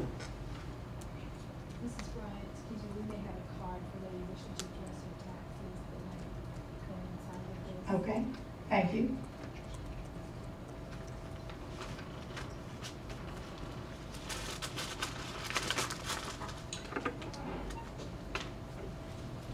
Willie Horton, are you wanting to talk about your taxes? Yes. I just want to know. Honey, come up to the podium, Okay. and you will have 3 minutes. 3? Oh, no, I got to talk fast. State your name. Willie M. Gordon. I'm the owner of the land 208 East Danville. And my house burnt down in 92. And I was only paying $200 a year for that land, for taxes. About 5 years ago, they jumped to $1,500. For what? The land didn't get no bigger, it didn't get no smaller. Ms. Horton, I think you're at the wrong hearing. I think you need to be at the Board of County Commissioners. And I had to run, because all I want to do is sell it and get it out of my hands, because every year the taxes going up and up and up. Last year I paid $947. This year they got $1,017. There's a meeting being held right now at the Board of County Commissioners, and that's really where you can get some help. Where at? At the new courthouse. I was just there, and they sent me here. They've lied to you, honey. The sheriff, the man one of the police told me to come to this one. They may not be having a public during the. I just left the courthouse. All right. I got to call my daughter to come pick me up again. You'll continue with whatever you want to say, we're willing to. No, but I really want the county or the city, whoever wants it, I want to sell it. But I'm not going to keep going up and up and up on that land, because I don't work. I get one check, disability, and they just give just enough to skin by your teeth to live off 1 month. And you're no longer living on the land. I'm not living on the land, but I can. I'm supposed to just go pull $1,000 off a tree. So what you probably had a homestead tax exemption? No, not on that land downtown. That I'm paying for that for just land, nothing on it but grass. I want to sell it, but they don't want to pay. But they need to pay me for it. If another lady on the other end got $97,000 and my land bigger than hers, I should get some money too. I would suggest that you do talk to the property appraiser, and just because when they initially send those notices out, it's our opportunity. Here it is right here. I would definitely encourage you to talk to the property appraiser on that, just for clarification. Oh, I put in that into the taxpayer. They want to buy, but they don't want to pay. But I dig up some money before they take it from me. Well, we have a value adjustment Thank board you, too. Val. A value adjustment board that you can complain to. When is that? It's called the value adjustment board, and it's down at the courthouse. You know Now? the courthouse? No, it's not now, no. Well, when it'll be? It meets. Quarterly, next time, quarterly, and then the next one's in December, but you have to start the process with the property appraiser's Okay, office. what do I do now to be ready for December? Well, go to the property appraiser's office and just sit down and talk with an agent there and explain your situation, and then they will guide you with the next steps as far as you have the right as a taxpayer Yeah, to they told me dispute that. So start with the property appraiser's office, Jeff Green's office. Okay, thank you. I'm sorry, I'm in the wrong. Thank you for It's not a problem. Thank you very much for coming in. Okay, thank you.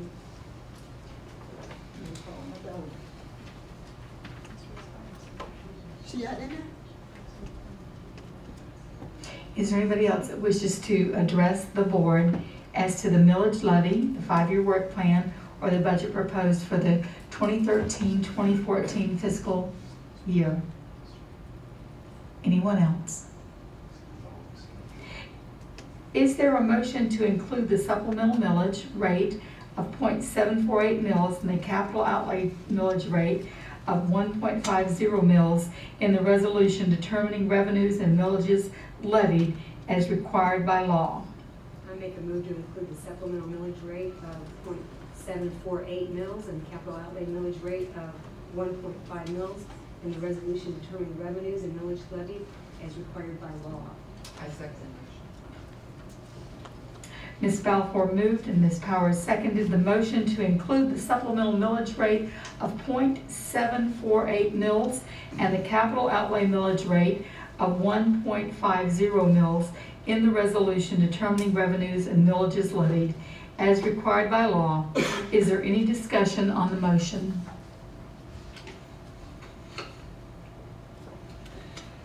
Resolution of the District School Board of Citrus County, Florida, determining the amount of revenues to be produced and the millage to be levied for the general fund, for the district local capital improvement fund, and for district debt services funds for the fiscal year beginning July 1, 2013 and ending June 30th, 2014.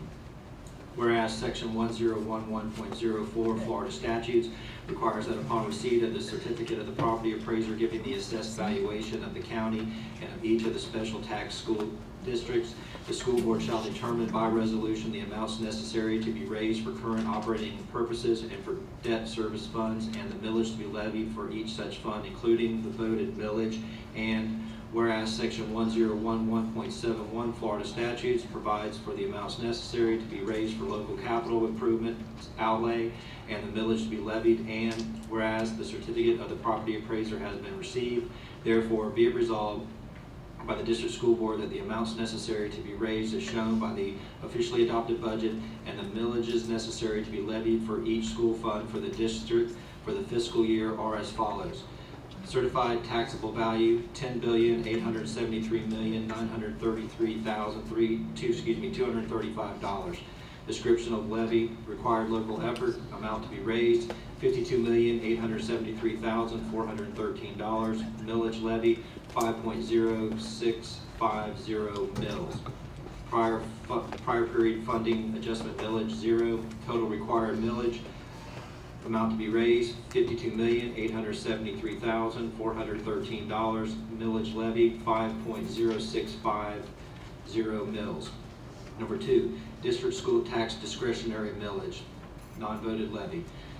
Certified taxable value, $10,873,933,235. Description of levy, discretionary operating. Amount to be raised, $7,808,354. Millage levy, 0.7480 mils. Number 3, district school tax additional millage, voted levy. Certified taxable value, 0. Description of levy, additional operating amount raised, 0. Millage levy, 0. Number 4, district local capital improvement tax, non-voted levy. Certified taxable value, $10,873,933,235. Description of levy, local capital improvement. Amount to be raised, $15,658,464. Millage levy, 1.5000 mils. Number 5, district debt service tax, voted levy. Certified taxable value, 0. Description of levy, 0. Amount to be raised, 0. Millage levy, 0. Number 6, the total millage rate to be levied is less than the rollback rate computed pursuant to Section 200.065, paren 1, close paren, by Florida statute, comma, by 1.18%.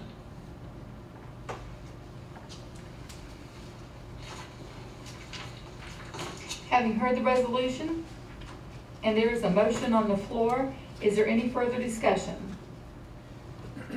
All those in favor of the motion say aye. Aye. Aye. Motion passes 5-0. Is there a motion to adopt the final proposed 5-year work plan as the final adopted 5-year work plan of the Citrus County School Board for the 2013-2014 fiscal year? I move to adopt the final proposed 5-year work plan as the final adopted 5-year work plan of the Citrus County School Board for 2013-2014 fiscal year. Second.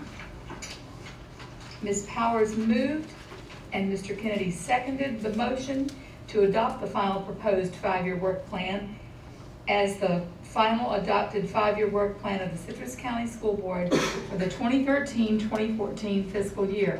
Is there any discussion on the motion? All those in favor of the motion to adopt?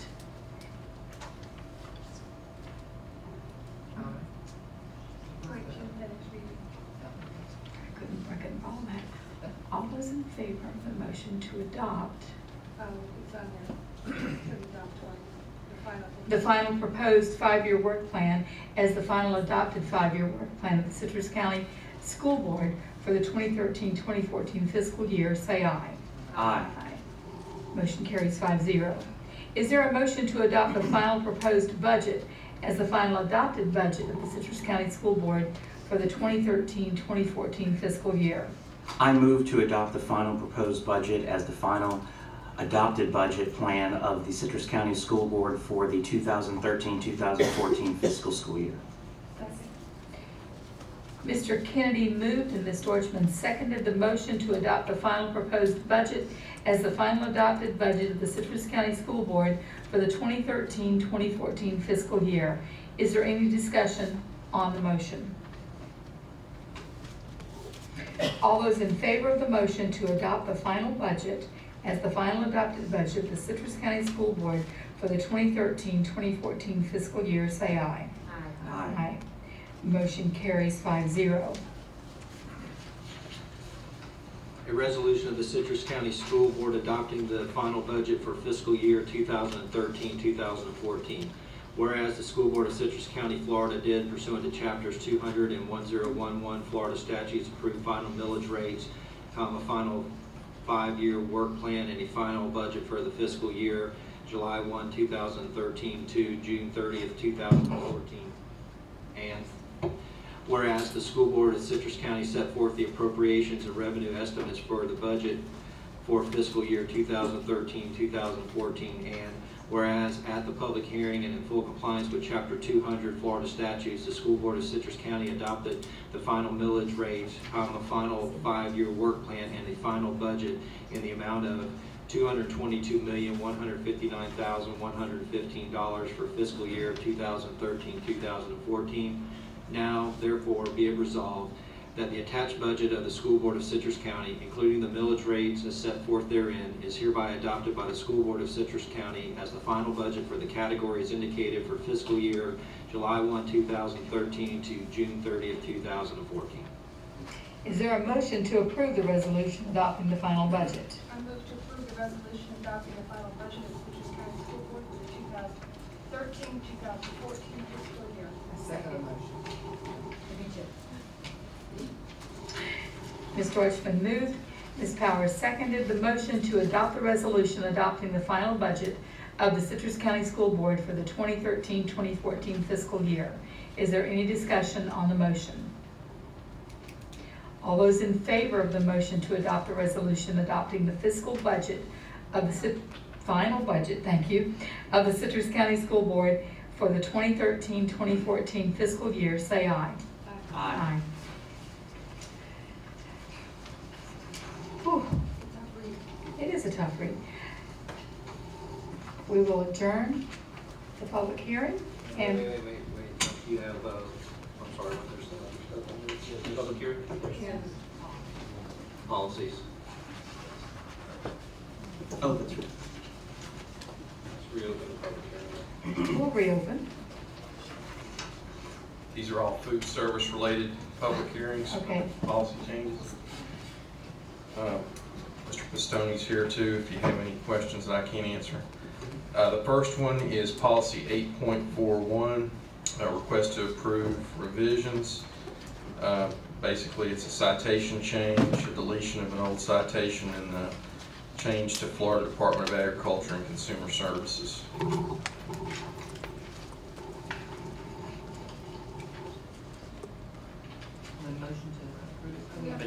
I think we have to have a. Sorry. Do we need a individual motions to approve? Okay. So yes, ma'am. If you want to. Do we have any public input? Is there any public input? Is there any public input? Seeing none? Move to approve policy 8.41 meal patterns. Great, and I'll second that policy to approve 8.41 meal patterns. We have a motion and a second. Do we have any questions or comments? All those in favor? Aye. Aye. Motion carries 5-0. The next public hearing is a request to approve the revision of policy 8.42 regarding free and reduced price meals and meal prices. This one you did have some discussion on at the workshop, and the language is on page 1 of 2. The citation change is noted on page 2 of 2, and the change to Florida Department of Agriculture and Consumer Services. Do you have any additional questions? Is there any public input? Is there any public input? Is there any public input? Seeing none, do I have a motion? I move approval to revisions to policy 8.42, free and reduced meal price meals. We have a motion by Mr. Kennedy and a second by Ms. Deutschman. Any further questions or comments? All those in favor? Aye. Aye. Motion carries 5-0. The next one, item D, is a request to approve revision of policy 8.43 regarding competitive sale regulations. This is just a change in citation to the Florida Department of Agriculture and Consumer Services. Do we have any public input?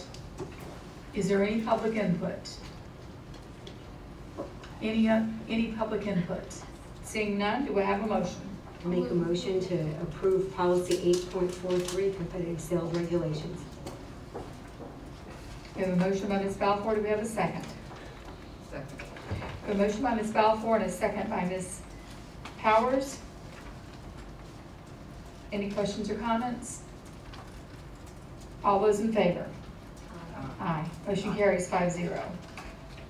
Item E is a request to approve revision of policy 8.44, school food service funds. Basically, policy revises section 5, deletes citations 1006.06 Florida statutes and 6A-7.041 Florida Administrative Code, adds citations 570.981 Florida statutes and 5P-1.003 Florida Administrative Code. Do we have any public input? Is there any public input? Any public input? Seeing none, do I have a motion? I'll move approval of the revisions to policy 8.44, school food service funds. Second. I have a motion by Ms. Dorchman and a second by Ms. Powers. Do we have any questions or comments? All those in favor? Aye. Aye. Motion carries 5-0. And the final public hearing for policy changes is item F, request to approve the revision of policy 8.45, school breakfast program. This is basically striking the part under section 5 that says beginning with the 2010-11 school year, because that's no longer necessary, and keeping the rest of that section, and then the change to adds Florida statute 570.981, delete the statutes that have been superseded and change it to the citation to Florida Department of Agriculture and Consumer Services and the related administrative code citations. Is there any public input? Is there any public input? Any public input? Seeing none, do I have a motion? I make a motion to request for the approval of the revision to policy 8.45 as stated. Second. We have a motion by Ms. Balfour and a second by Mr. Kennedy. Do we have any further questions or comments? All those in favor? Aye. Aye. Motion carries 5-0. Thank you, Mr. Dixon. Now can I close this?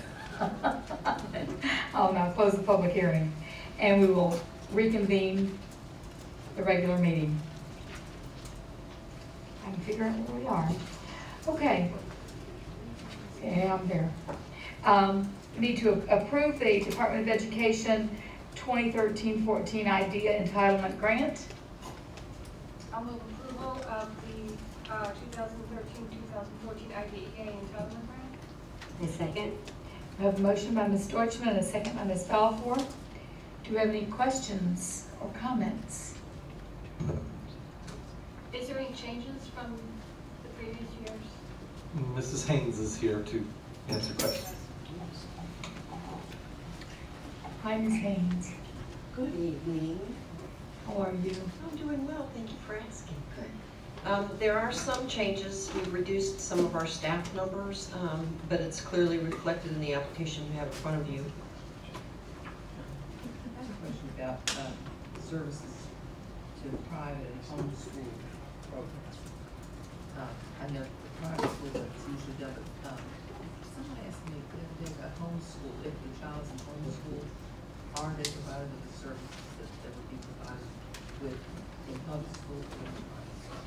Yes, they are. In Citrus County, we still feel it's necessary for us to fulfill the child find obligation. If a parent has chosen to homeschool the student and they're not identified as a child with a disability, then we go through the response to intervention process at the school the student is zoned to attend and determine whether or not that child has a disability.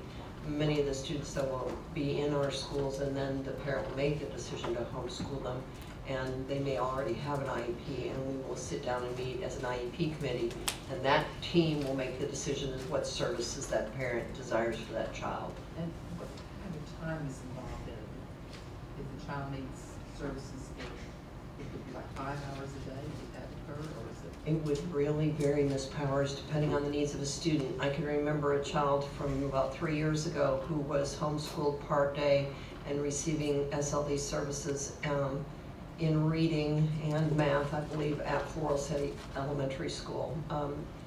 It's a real mix. Many times they might just only come in for speech-language services. They come in, but I was asking about the teacher going to the house. Is that occur? We do not send a teacher to the home if they're homeschooled. If they're hospital homebound, then we would. Sometimes we have homeschooled, that teacher going to the house, so we don't do that. The child goes to the school. Correct. We may have students who, because of disciplinary action, are home placed. It gets a little confusing. Homeschool, homebound, home placed. If a student has been home placed because of disciplinary action, then we have a responsibility to provide those services that that child has on their IEP. So that may be why you're thinking that someone would go to the home to work with a student or meet at the library. One of the questions the person wanted to know if the homeschool student would get the same services that child, same child would get in a school, and with the teacher going to the home. And No. that didn't seem to me to be. No, we don't have that obligation. Okay, that's what I was wondering. And what about a child who has a physical disability that you mentioned and would need some services that will be provided? Let's say the child, I don't know, had an injury, run over by a car or something, and it had to be at school. Would it be a full range of services with math, science, social studies, all that, or would it We be? have an obligation to provide them with access to the general education curriculum, and if they're a high school student, we would have to provide all the credits that they need towards graduation. We wouldn't go in and do electives. We might have to do some adjustments to their schedule if they had a lab science or something like that. But yes, we've had many children. I mean, we've dramatically reduced our services to hospital homebound children over the last 3 or 4 years because we've developed relationships with the doctors where they have a clearer understanding of what our obligation is and what it truly means to be hospital homebound. But if that service is determined to be of need to a student, they wouldn't necessarily get related services like OT or PT through the school district, but they would get everything that's on their IEP, their free and appropriate public education. So the time frame the teacher would then have to go to the home, the time frame would vary according to what? Very much so. It wouldn't be 5 hours a day to a student who wouldn't have the endurance to be able to do that. And there may be an average, and I could get that information for you. I'm not really sure if there is, because every decision's made by that. And some of the children who are on hospital homebound were not ESE students with an IEP until they were injured. But that service is provided as an IEP designated service, so we bring that team together. If the child was, say, in elementary school receiving services for 6 hours a day, you could then rewrite the IEP if the child now was injured, they would only need 2 hours a day, or could only stand 2 hours a day. You would not negate any federal law by doing that if you changed that because of the injury. And because it's the IEP team that determines that. I see, thank you. Ms. Haynes, and I agree with you, and I'm glad that our district takes the position it does when it comes to our SLD and our IEDA. IDEA students. That said, a home student, and Mr. Blocker, you can chime in on this, would we, once we determine that they need services, are we going to receive funding for that in addition to the home school, because the home school is going to get that funding? When a student comes on campus for a service, they would be registered as a student at that school for that time, and that would be reflected in that student's schedule. So if a student came for speech language services twice a week for half an hour, then that student's schedule would just be those 2 half-hour periods, and that would be then counted in our FTE count. So we do get that time then on that. Excellent. I wasn't aware of that. I thought we were having to do that. Testing services we don't get reimbursed for, Mr. Blocker, is that correct? That's good to know. Thank you, Ms. Hanson. Thank you very much. Anything else? I don't think so. I think you did a good job. Thank you. All right, so we have a motion and a second. All those in favor? Aye. Motion carries 5-0. We've got citizens' comments. For those of you that have filled out a green card and haven't come forward to speak, you'll have 3 minutes. Mr. Herron.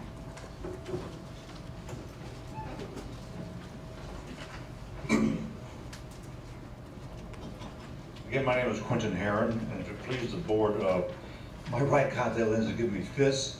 So if anything they're winking at during the last hour or so, I apologize. It's reflex, not romance, okay? The state of Florida has enacted laws that are generic to all school districts, but the state has also granted schools the right to establish rules and policies within the law that can apply to their individual schools, such as our own Code of Student Conduct. This policy handbook has not changed significantly in over a decade, but technology and social behavior has changed significantly. For example, cell phone usage with texting and sexting and inappropriate photos, etc. Because of these changes, this handbook is ambiguous, contradictory, and incomplete, and with the exception of some felonious violations, unenforceable. The handbook is saturated with the words may, should, too many to even begin the list. To set the foundation for my proposal, I want to set 2 examples concerning the dress code. Referring to page 28 of the handbook, it says, clothing should not be sexually suggestive. Clothing should cover all undergarments. Head covers and hats should not be worn. And on page 29, a student violating the dress code may be sent home to change clothes, and or a parent or guardian may be asked to bring a change of clothes. I'm just kind of curious, why the aversion to using the word shall? The board has that right. My proposal is this. Will the board agree to form a committee, independent committee, to study the practicality and feasibility of establishing a standardized dress code? Now, the term standardized dress code is not to be confused with uniforms. By having a standardized dress code, it shields the board from having to provide clothing for uniforms. I researched this matter in great detail, and if the board agrees to my proposal, the independent committee will have to work in close harmony with the handbook committee to establish the typical parameters and verbiage, all of course remain within the law. And my question is this: is there any reason why this proposal cannot be put forward now, with details to be worked out in the near future, say the next 2 or 3 weeks? Now, forget my naivete, Mrs. Bryant, but I don't know if I should address you or if I should address the members. How do I do this? You can address me, and we'll take it under advisement. Okay. For your time, thank you very much. You're welcome. I don't mind, and I'm sure Mr. Bradshaw's may freak out here because anytime we talk back, but sir, just so you know, every year we go through an extensive review, and if you've been here during those workshops and meetings, you will know that we actually go through that book meticulously. We have actually changed that book since I've been on the board, and I've only been on the board 3 years. We've made extensive changes, in particular to electronics, use of digital and mobile devices. We've actually rewritten the entire section with regard to that. In addition, there was legislation passed specific to students' dress that we had to put in by law just 2 years ago. In fact, the state made us change the code in the middle of it. So I would really encourage you to when we have those meetings, and when we do, we have a committee, there's a board representative on the committee. We then go out to the SACs, to the School Advisory Enhancement Councils. We get input from them, from the parents, from the teachers, and all of that gets feedback to that committee. Then we review it, and then each one of us gives input prior to that meeting, and then we workshop that meeting. It takes months, and we do that every year. Now, I will tell you that may and should, Florida legislation allows, and statute allows great amount of feasibility and discretion to a principal, because their campus needs to be one where they have authority on it. So that's why there are times where there is may and should, because there are times when there needs to be some human common sense applied, and it doesn't put the board into a situation where the board is deciding every dress that a student makes. Because I can't have every example when I'm developing a policy to know what is appropriate in every where and what isn't. So that's why those other parameters are put in place. And I will tell you, having been, again, as you are, a spouse of an educator, that it is also, it puts a lot of pressure on the teachers that they have on each of their campuses, where they then have a system where then they report that to their administrator. The administrator reviews that. In some cases, student services is then called to get verification and understanding and clarification. That sometimes has gone all the way up to our board attorney. So I would take exception to say that that book has never been changed, or that is minorly changed, or that it has been unsignificantly changed, because that was the implication. And I would say that that's really just not the case. Come to us during those times. Look at what we're discussing, because I will tell you, even the words the and commas have made big impacts during those conversations. Okay, well, I would refer you to the 2003 handbook compared to 2012-13 handbook. And let's talk about your remarks here.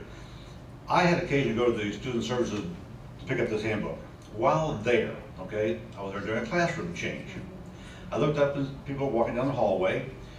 Two young ladies wearing blue jean shorts with a hem about that far below the crotch seam. Okay? Clothing.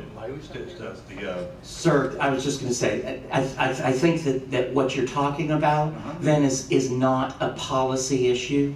That's something then you would need to talk up, because that, if someone was dressed in a manner in which you felt was not appropriate, that would be something you would take to their supervisor. It's not a policy matter, it's an administrative matter. Well, your policy is clothing that should not be sexually suggestive. And I'm saying, if you felt the policy was not being followed, or you felt that it was unclear, then that would be something I would encourage you to talk to Ms. Hemmel, and she can direct you, because that staff is one that reports to her and her team.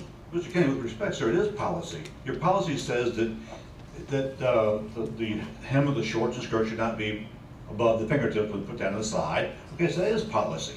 That's policy that the handbook has put in place. You said, were you saying a student in student services? No, I saw students walking the hallways changing classes. In student services? No, sir. The student services is next to Lecanto High School. So I'm in the parking lot there. I looked Guys, up and saw these. we're not going to finish this right now. Okay, fine. We're not. I apologize, Mrs. Bryan, one more time. I know. Not a problem. And just for clarification, Yes, sir. the principal's the one who has the right to interpret the dress code. If you have an issue with the interpretation of it, you go to the principal.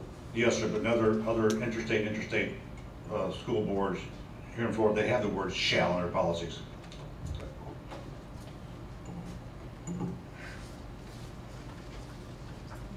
Dylan Newton.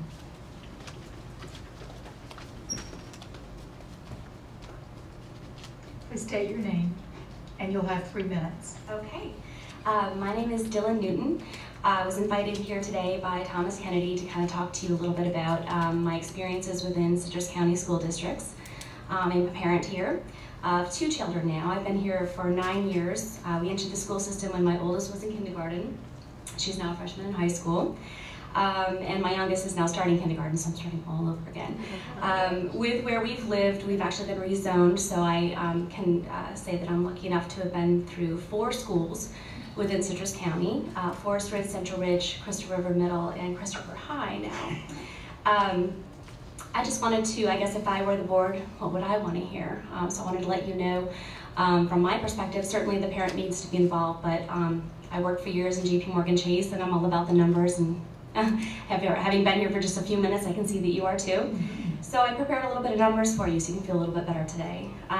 So within the 4 schools in Citrus counties that we've been to, she has had 45 providers of my child's education. So the teachers are the providers of the education. We've had 45 if you count all the core teachers, plus the special ed, or the PE and the art and the special teachers. So of that, I sat down and I thought, well, what would I want to know as a board member? There's only about 2 that I could name to you, and I of course won't, but there's only about 2 that I could name to you that I would label as sort of substandard. 2 out of 45. And if you are a numbers person as I am, that's a very low number, right? So if you think most of my time has been satisfied, and in fact, I went through and I listed all of the teachers that I feel were exemplary. I'm happy to list off their names if you'd like, but of the 45 providers, those 45 teachers, and my daughter's 9 years here, and I have another one just starting, 12 of them are exemplary, and exemplary in my book is quite high. My standards are very, very high for my children and my children's providers, my children's teachers. So 12 out of 45, that's about, no, I'm an English major, not a math major, so my numbers are a little bit off, I'm sorry. That's 27% are exemplary, where the teaching is not just a vocation in my mind, it's a calling.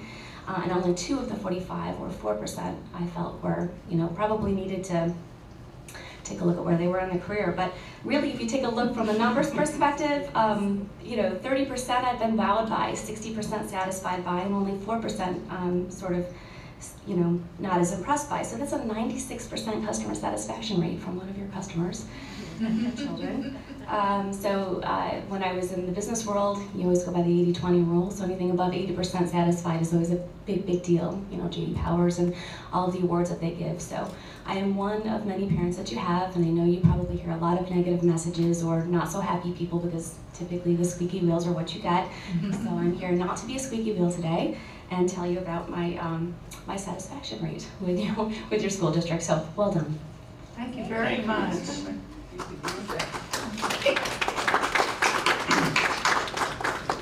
And my son has the pleasure of also being with her daughter and the Health Academy in the Biomed program, which they're having far too much fun while learning. Do something about that, please. All right. We need to approve the purchase of additional site licenses for online access to 31 full credits of high school virtual courses from Penn Foster. From what? There's 2, but from? From what funds? Oh. No, it says on-site licenses to access to 31 full credits. So what was it before? Okay. What was it before? Well, we have Title VI funds which expire at the end of September. So we are trying to spend the rest of our funds for site licenses, for students to be able to do Penn Foster. Last year we had, from December onward, we had 47 students who were enrolled in Penn Foster to take 94 credits. Of those 47 students, 7 of them have received their Penn Foster diploma. 13 of them are still working on their Penn Foster into their 5th year as a high school student. 5 students have withdrawn, and 22 students that were enrolled passed FCAT or received a concordant score for ACT. Very good. Thank you. And we attribute some of that success to the Penn Foster program, don't we? Because we see when they get enrolled, either that takes the pressure out. Whatever, yeah. So what I am asking for is to approve 31 credits additional licenses. 31 credits now that we can start our current seniors in. And then when we receive the Title VI funds in October that starts the next part of Title VI, I'll be back to ask for approval for more credits for our current seniors.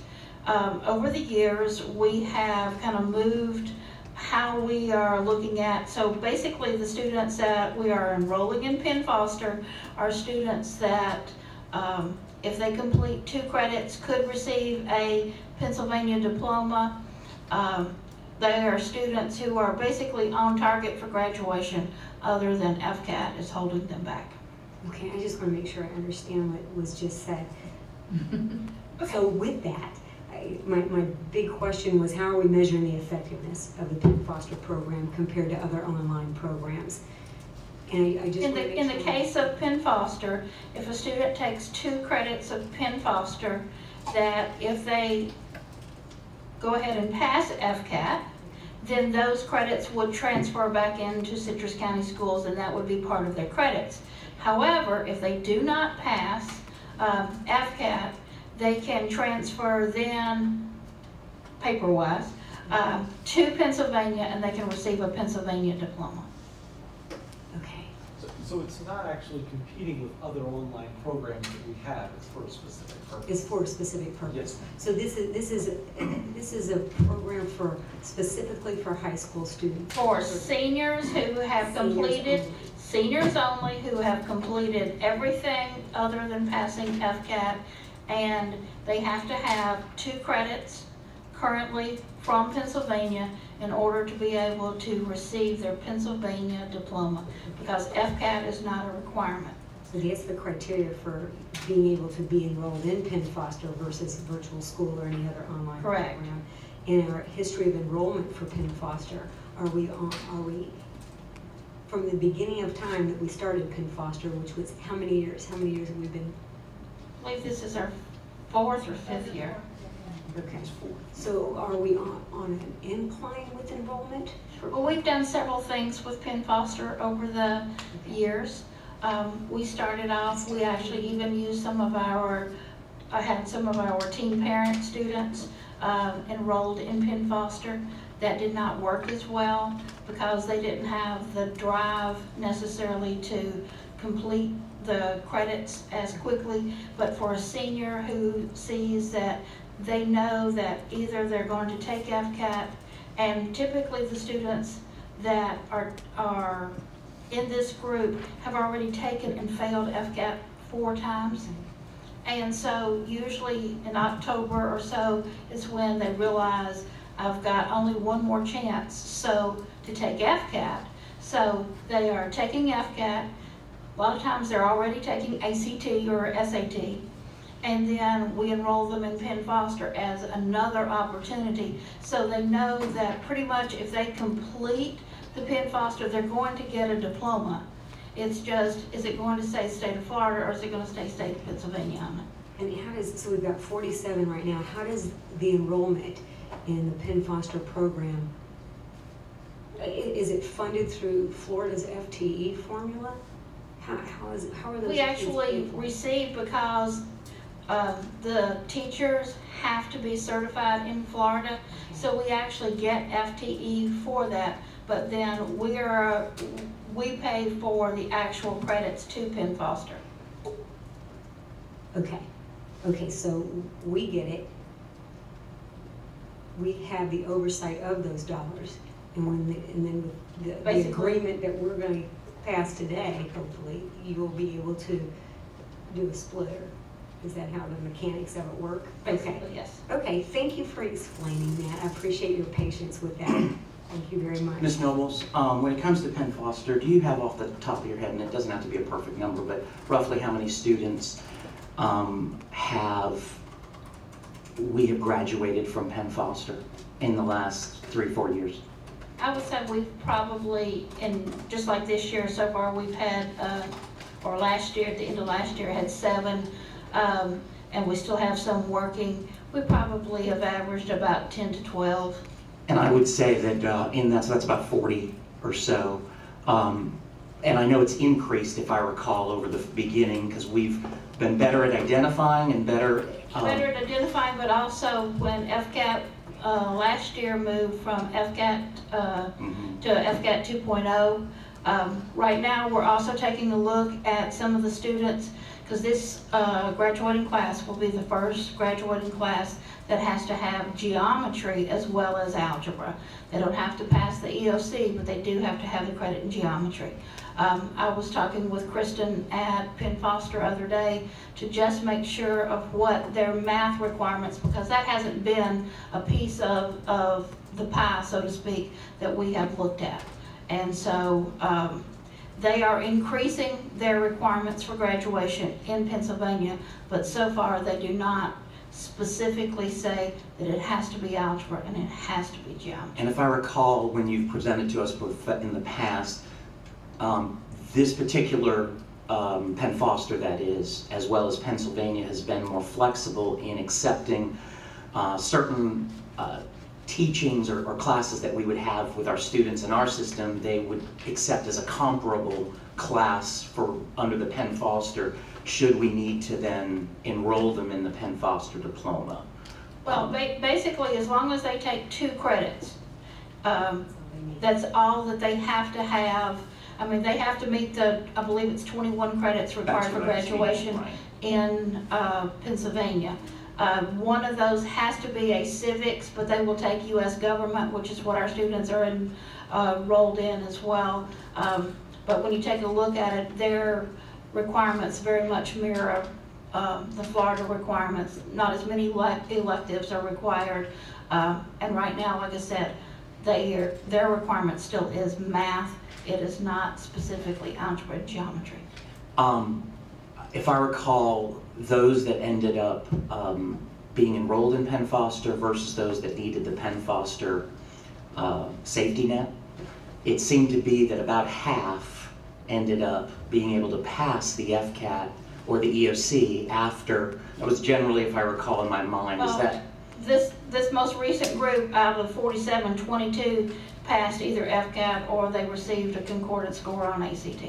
And again, I think why this board has been so supportive, and it's why I pulled this item, because I'm very pleased with the Penn Foster results that we've gotten. And results because I sit there and think of those students, those are saved students that we would not have had, they would have had to go for a GED option, and they wouldn't have had a full diploma. If I have a GED and I want to enroll in the armed services right now, what are my chances? Typically not, because it's not considered as a diploma. But if I have a Penn Foster, and I know we've had a couple of times where we've had to do some things, do I have a much better shot? Because it is considered as a diploma, a state diploma. And I think that's where this board, and we talked about our goals and our objectives, it's Penn Foster has, I think, just been another of our toolbox. And no, when we look at the dollars, we always want to come up with what the results are, but to me, we've got over 40 students we've saved, and I'll take those students and the money that we've spent any day of the week. Mr. Kennedy, Penn Foster is part of our October State of the History, so some of the questions you've asked, we'll be able to bring back for history. Outstanding. Okay? Thank you. We'll make sure that's Okay. All right, do I have a motion? I move approval that we purchase the additional site licenses for online access to 31 full credits of high school virtual courses from Penn Foster. Second. We have a motion by Mr. Kennedy and a second by Ms. Deutschman. Do we have any further questions or comments? All those in favor? Aye. Aye. Motion carries 5-0. Okay, to approve the full out-of-state travel for Coastal River Middle School FFA members to attend the Agricultural Expo in Moultrie, Georgia on October 16th, 2013. And I pulled that one, and I pulled the next one, and you can consider those two together. Oh, we can? It's for the high school, Christopher High School. I noticed that. And the expo in Go Moultrie, Pirates. Georgia, same time. Is there anyone who? I can address it. Okay. And why I pulled it, this is one of my favorite places on earth. I'm always. Crystal River High School is? Well, that is too, but Agriculture Expo Sorry, Ms. in Bryant, I got Moultrie, it. Georgia. And I was wondering, I saw those two, and I was thinking this would be beneficial to all high schools, all middle schools, and, study agriculture. So why not all of them? I did notice that Canton High School chose to go another place, but I was wondering if we could not encourage. And Citrus is going another place too. But if we could not encourage, even if they're going another place, them to attend this, because They used to go to this one, Citrus, but they chose another expo to go to, Ag Expo in Are they all Orlando. FFA or some of them 4-H? Our schools go to all the FFA ones. Yeah. But there are, I'm sure there's some 4-H ones. Mhm. And there'll be 4-H at Moultrie. Yeah. But some of the schools have decided to go to other expos that they found better suits their needs. Okay. Do you go to that, Ms. Powell? Yes, I love it. Everything about it. You go to the Yes. Agriculture Expo Yes. in Moultrie? I like it. It's fun. I went one year with the kids from Citrus. They're trying to encourage her to get I know. I was just gonna say. Do you have a blue jacket too, an FFA jacket? I have one. I was just gonna I say. I should get one right now. It's absolutely marvelous. It is, it shows them all the new equipment that's out and the technologies, the latest technologies. It's- So, Ms. Powers, if we were to vote, could we vote for both of these? Yes, Oh, thank so. you. But I just, one last question, I want to make sure that the other middle schools also are exposed. If they're not, this particular one, are they exposed to another agricultural expo? Yeah, but we don't, some of the ag programs are stronger at some middle schools than others, but yes. And we've had kids from other schools go with, like this group or another high school group. We've had students. They hitchhiked. That, if they were a smaller group or something, they would go with another group. So So all the schools have some opportunity to go to some ag expo. Now, I'm wondering if we could get Ms. Powers on as a chaperone. You drive the bus. These are actually done with their FFA clubs. You got a Class B It's license? not actually the class, it's the FFA club that's going. You're talking to someone who did Western pickup, guys. I know this stuff. All right, do I have a motion? I move to approve. Thank you, Ms. Powers. Both of them, yeah. Second. Thank you, Mr. Kennedy. We have a motion and a second on numbers 11 and 12. All those in favor? Aye. Aye. Motion carries 5-0. Okay, school request. To approve out-of-state travel request for Denise Willis, Director of the Wakucha Technical Institute, to participate in the commission for the Council, COE, Fall Commission Meeting in Atlanta, Georgia, September 13th through the 17th, 2013. Hi, Ms. Willis. And I also pulled this, and there were other items on the Yes. agenda. This was the commission meeting in Atlanta, Georgia. What were the other two that you? I'm going on a site visit to a private school in Las Vegas. It's a change of ownership. And I'm going to the national conference in Dallas, and I'm a presenter.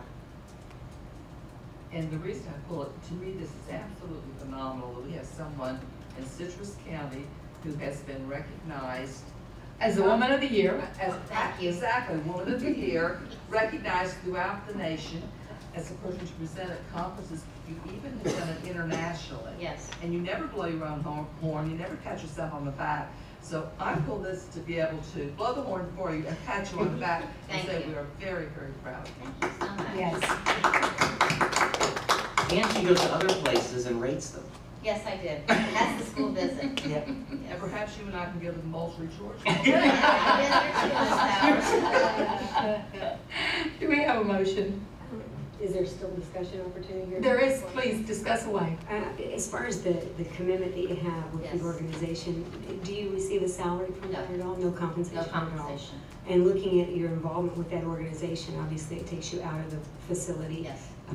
significantly. I definitely respect and appreciate your commitment to that. I want to know, with that commitment, how is that impacting the student learning there at WTI? This is very beneficial to the school. Okay. You have to be an accredited school to receive financial aid. We live COE every single day. The organization of the school is based on the COE protocol. It's not something that we do at the end of 5 years and say, oh my gosh, we have a team visit coming and we need to prepare. We do it every single day. We have a room that is dedicated to COE. There are 11 standards, 244 protocols that every day I'm putting something in the crate. If you've ever been on a SACS visit, you'll know that there are crates and documents. Actually, COE is moving to an electronic version. So we still have to have the crate, but eventually it'll be scanned and uploaded. But the organization of the school is based on the COE protocols. And I feel that by being a commissioner, I am in the forefront of the changes that are occurring at the national level with the U.S. Department of Education, with the federal financial aid.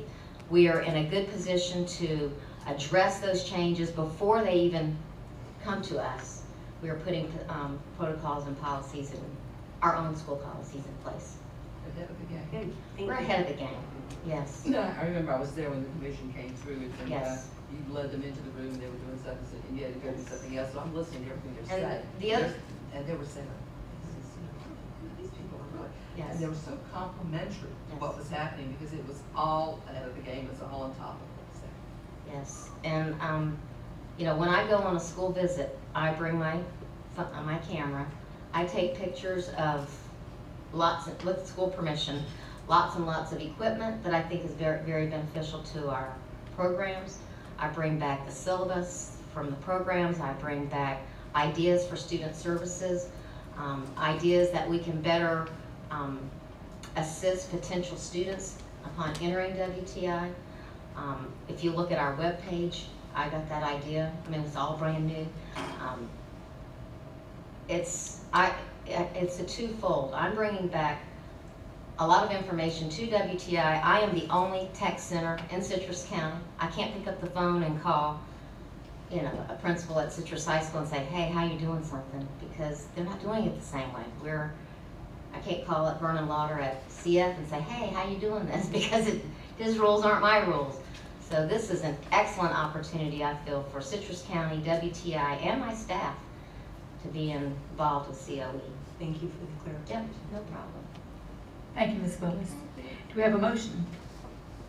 I move to approve the out-of-state travel request for the for this UTEP Institute to participate in Commission for the Council COE Fall Commission meeting in Atlanta, Georgia, from September the 13th to 17th, 2013. Second. And a second. We have a motion by Ms. Powers and a second by Ms. Balfour. All those in favor? Aye. Motion carries 5-0. Okay, I need a motion to approve the minutes. Move approval of the minutes? Second. We have a motion by Mr. Kennedy and a second by Ms. Balfour. All those in favor? Aye. Aye. Motion carries 5-0. Attorney legal matters. Okay. Mr. Mullen, do you have anything that needs to come before the board? Ms. Balfour? Ms. Powers? Silly me. I felt like it was 3 in a row. Really. Just want to mention, I know that Citrus High School, the drama department is going to New York City on July the 22nd to 26th, and they're going to visit the Rockettes. And I just wanted for general information, everyone to mention that Suzanne Webb Exactly. was a Rockette. She was a Rockette. Was a Rockette. In Life Magazine. Right. And I need to call over at Citrus High and tell that to them, because Suzanne, I asked her yesterday, I said, would you be willing to, impart some information? She said yes. So we have good resource right here in Citrus County. All right. Secondly, donation to the businesses in the community. I deal with the Festival of the Arts, and there were some items needed for the kids to do some stuff. But I went to some businesses and asked for them, and they were so good about the Ace Hardware, Walmart, my husband, so that they just gave what was needed, and I was so pleased that they did that. So I know in the newspaper you're always saying how generous the people of Citrus County are. Well, it is the truth. Third thing, I visited the 3 high schools this week in connection with supplies and getting them out, and I just wanted to come. Every high school is just doing so beautifully. I wanted to comment particularly on Crystal River High School and the atmosphere at that high school. Walking in, the student, I couldn't find any students. They were all in their classes. Really? Quietly changing, when it's time to change, quietly changing. the way this school is built has lent itself to that type of change in classes. But Linda Connors lends herself to truly an organized unit. And I was completely impressed with it. Hope Linda isn't watching. I want to get big of it, but it was absolutely outstanding. Kennedy, up a handbook. You worked so hard on that technology part of this, made sure all the rules were totally understood. And I wanted to say, you did a wonderful job. And We did. It was very much a collaborative effort. And the other members of the board, every single one of them, added something, asked us to take it to the meeting, and we did. I know Ms. Deutschman had some clarification she wanted. I brought it in at that moment. I had forgotten. I had to take an email it in to make sure it was part of the discussion. So Ms. Bryant and I worked on it too. There was my little pen about the A's and the D's, and you're right, because they all make a difference. And I know Mr. Bradshaw, when you heard the question about the shalls, we're always asking you that. We want to put it in, but can't legally, we can't change the legal language. So I just wanted to say kudos to the board, because they really worked hard. I'm sure dozens and dozens of hours on making this handbook, and we do it every single year. And the last point, I was talking to Mrs. Fitzpatrick, and we've been talking about getting a picture of Spike to put on the wall, and so we talked about a time to do this. We're thinking about now, December or January. We're thinking about in November the 26th, but it looks like we're not going to have that meeting on the 26th.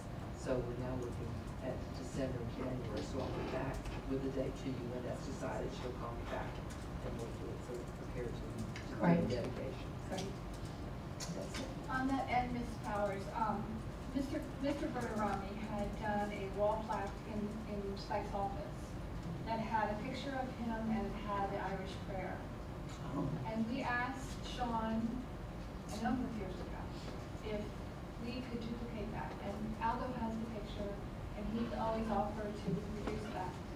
I don't know why it's taken 5 or 6 years for anything.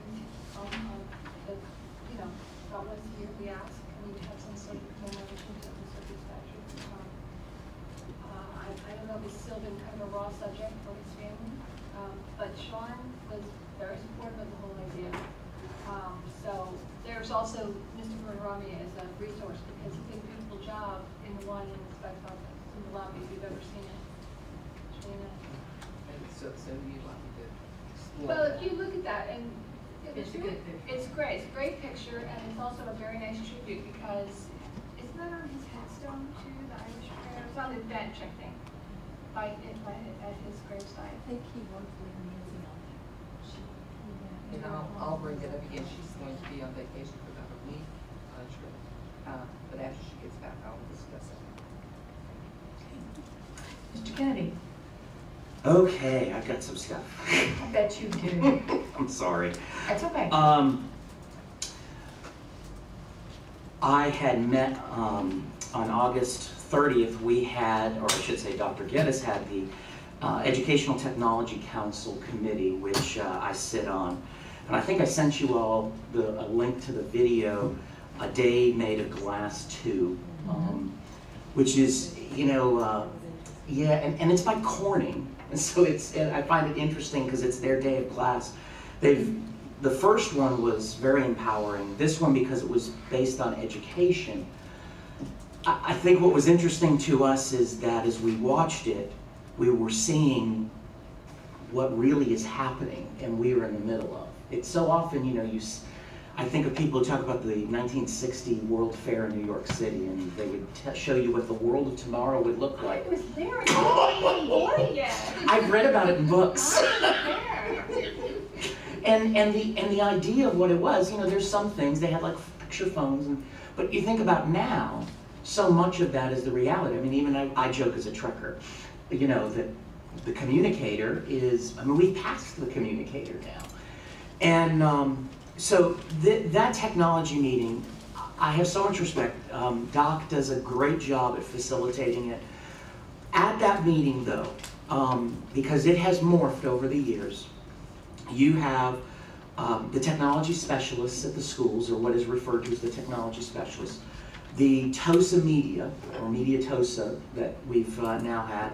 You have just technology educators, and then you also have the kind of technology tech people, the technology aides, I mean. And these are the people that are on the ground floor of instituting so much of what we have going on in the school. And so often I think if you have watched, or as you have watched what this board has worked to accomplish, I so much regularly say what we're seeing when it comes to one-to-one technology isn't about technology as much as it is about instruction. And that embracing has been so exciting. This week, I was at Crystal River Primary and Lecanto Primary, and their use of Mimios, and I have to remind those of us who've been around a long time, a Mimeo is not a machine that you cranked out, that cranks it out purple, that smelled so intoxicating. But a Mimeo is a smart board, and it's a smart board that the teachers use. Those smart boards used to be like $2,600 a piece. The Mimeos, they get them now for about $600 a piece. So many of our schools have been using their SAC funds, PTA funds, and they have them in many of the schools, Crystal River Primary is an example, in every classroom. So like the black boxes that this board put in that have been, I believe, again, the beginning stages of a fundamental change in instruction, the Mimeos have also picked up. And what the technology specialists, will tell you and show you is this is about, it's a technology tool, but it's been about instruction. The teachers are using that instruction to engage students and make it relevant and go deeper. All of the pieces of Common Core standards, not assessment, but in standards. I think one of the things, though, that in the meeting was clear was the challenges that this has placed. We now have 6 sites that have a tremendous amount of more technology in them, and what that involves and how each of their roles is continuously changing. One of the things that just to me becomes, and I know it's kind of out there that we're going to take on, but is the issue of the TOSA media, the Media TOSA, and the job description for that, because schools are each approaching it very differently. And it's not to say that it's not working at their individual schools, but some schools have a TOSA media, a technology person, and they also might have a media specialist, or what was a media specialist, or a library aide. And it's different from school to school and how they use those resources. And I think, though, one of the pieces that seems to be clear is that need to establish a technology, media, however we want to call it. Pasco calls it a super specialist, but of defining some of those roles and expectations, because what's clear is the amount of work. And if I can show it up here, today I was at IMS, because they're rolling out the iPads right now at IMS. Oh shoot, Doc, I bet it's not going to do it. It's not. That's okay. But one of the things, and I'll see if I can just hold it up and share it to you guys. They're handing out the iPads, but this is the difference of a year ago. A year ago, we were just happy to get the iPads into students' hands. Now, the students have, each iPad came out with a little label on it that had all of the various logon information, their own individual, and I had them take out their IDs, their passwords, but their own individual email address, their logins to their Skyward accounts so that they can check their grades. And the students were then, as the tech team, as Doc's team was showing them how to enter all of that, and they didn't leave until they had all of that in place. But the seamlessness of it, we were happy again to just hand them out last year. This year, they were actually walking away with a knowledge of what to do with those. And I've told some of the teachers, cherish tomorrow, because it'll be the only day you're going to be an expert on that iPad to those students. And whose idea was this to change the way they were distributed and handed out? I think the improvement came from your team, Doc, didn't it? Yeah, just kind of analyzed what worked well, and we've learned a lot the past year, so it's helped. And you know, I think last year there was about 300, 350 deployed. This year, 1,200? 1,800. 1,800.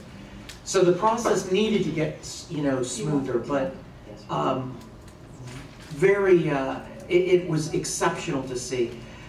Following that, and to give just an indication of where our district is going and where this takes off, Apple had called me last week, one of the representatives that Doc had introduced me to,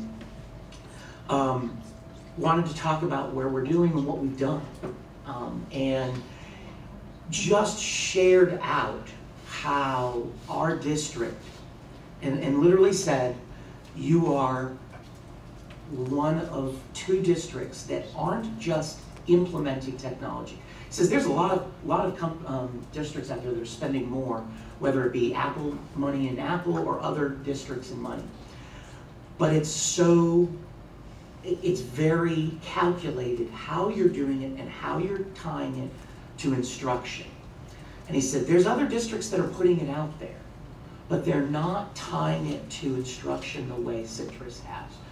And I will tell you, going around Crystal River Primary last year and Lecanto Primary last year. I was at Homosassa yesterday, and this guy he had kids doing smartboard stuff. Exactly. Oh, that's and awesome. that is, old Homosassa. And that technology, and what's really great is that, or not that technology, that instruction is so easy, or much easier for those teachers to then transfer that to one-to-one and go deeper with those students. I've had teachers say, you know, the Mimio's great, but now I've got 4 groups and 4 kind of levels. With the iPads or with a one-to-one technology, I can have every student at their level, because everybody was engaged. Everybody was engaged. And you know, a big piece is, just because students are compliant doesn't mean they're engaged. And the difference is, when I go there, I can go up to the student and I'll say, tell me what you're doing. I am blown away by when they talk to me about the depth of it. Now, their depth may be different depending on the student and their own ability, but I love it's individualized. And I've talked before that, you know, Gates and Jobs, before he passed, they each have said the critical need for the future is for individualized instruction in our school. And I know we've recognized that by small group instructions and those trends, but this is truly it. But I thought, when Apple sits there and says, you may not be spending the most dollars, but you are clearly spending the best dollars. And that is going to make a major impact in the savings, I believe, in our district over the coming years. I know that nut seems awfully big at times. It is awfully big. But I think what is clear is that there's a lot of districts spending money and not knowing what direction they're going. We, I think, are farther along because we know what we're doing, or it was certainly more so than I think our competitive districts.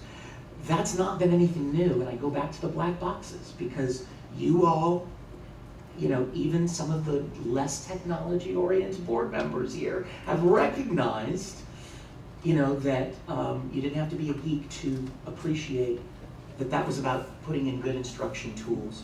So I hold that up to you because I do think it was important to see. At the same time, I got a call from the library services about non-duplicating of services. They wanted to meet, basically. And so I asked Dr. Geddes, the public library. So I asked Dr. Geddes if he would keep me out of trouble and go along with me. And Ms. Hemmel was good with that. And one of the things that they are doing is they recognize they have got to be more relevant into their students. Challenges they're having is they have reduced budgets.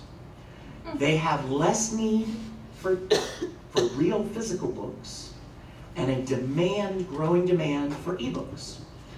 challenge that they have is, of course, how do we accomplish that? Well, of course, when we explain to them that, well, they just got 1,800 new users wanting ebooks, that in the subsequent years they're going to have, you know, near 10,000 students that will have new young people that are going to have the ability to check out these ebooks. They want to be spending their dollars where it makes sense. And so there was some great conversation about trying to have Doc's team sit down with their team to say, okay, how do we make sure that they're aware of what we're doing so they can plan for it? Because what they're finding right now is they've got great usage of students 0 to 5 and great usage for students 55 and older. But the in-between are wanting services, but they don't necessarily want to go to a building to do them. And so they're creating, you know, they're having those same kind of media challenges. So I think it was a productive, was really, the biggest thing came out of it is the next piece I'm talking about, and that was that the library is going to go to Ed Camp, which is coming up, and do a presentation to the teachers about, they use a system called Overdrive, and that allows us, if you have an iPad or Kindle or whatever the case is, you can check out their ebooks. And they use a system called Overdrive, so they're going to give a demonstration how to teachers to use it so they can help inform their students how to utilize it, check out books from the library using their iPads. And I would note too, our library system, we converted over, what's the name of it, Doc? Our program, Follow It Destiny? Yes, Destiny. Destiny is the program that our students use to check out books now. That program, Citrus Springs Middle School is piloting because it allows ebook checkouts from our current system. So they're actually utilizing that to check out our own books. What's neat about that is a school could conceivably purchase a book that they keep just at the school digitally and the students check out, or it could be done where the district purchases it and then it could be checked out by any student in the district. So, Some schools are loading books on Kindles and then checking a Kindle out. right, and the challenge with that is that book, because of the agreement that Amazon and Barnes & Nobles have with the publishers, is that it has to be tied to that only device. So, and I get a little frustrated with that because I'm like, well, wait a minute, we buy 10 e-books and they can only be on one device instead of going out to 10 students. I'd rather have the books then. But the kids don't have the device to read them on. And they don't have the device. So this allows them that they actually can do that. So, but Ed Camp, I unfortunately in this year not going to be able to attend, and it's breaking my heart. But I would want to let board members know on September 28th at this year new location, the state-of-the-art Crystal River High School is going to host Ed Camp. Ed Camp Citrus has become the largest Ed Camp in the southeastern United States. It is one of the largest now in the country. It is founded and organized by Jerry Switek, which is one of our technology specialists. But all of our technology specialists, Dr. Geddes, our teachers, our iPad teachers, they all present at it. It has been the catalyst, in my opinion, of going to that and then going out to the schools afterwards and seeing how that has changed, again, instruction in such a positive way. So I would remind us as a board the things that we've used in the past to make decisions when it comes to technology, and I leave you with this, and that is that we continue to make these decisions based on what is easy for teachers for instruction in the classroom when it comes to technology and transferring it, making it engaging for students and relevant to the world that they're going to enter. I think this board and this executive team has done that, and I look forward to continuing that because I think it is just remarkable what's out Thank you. there. Thank you. Ms. Deutschman? I have an opposite story. Almost. It's okay, this is Mrs. Powers will appreciate the story. So I was in Colorado, last week. And Sunday, we're at lunch at Whole Foods in the little cafeteria, which I love. And there's a woman there who's very patiently talking to what seemed to be her grandson. He was sort of biggish. He wasn't a little boy. He was more like middle school. And she has her notebook, and she's teaching him how to write cursive letters, letter by letter. So she says, and, the C starts the same as an A, and then she does the G, and has a certain slant. And I'm looking, I'm like, gosh, this sounds so familiar, like in third grade. It was so precise. And she gives him the notebook, and he writes the letter. And I'm looking at him, and he's looking like he's around 12 or something at least.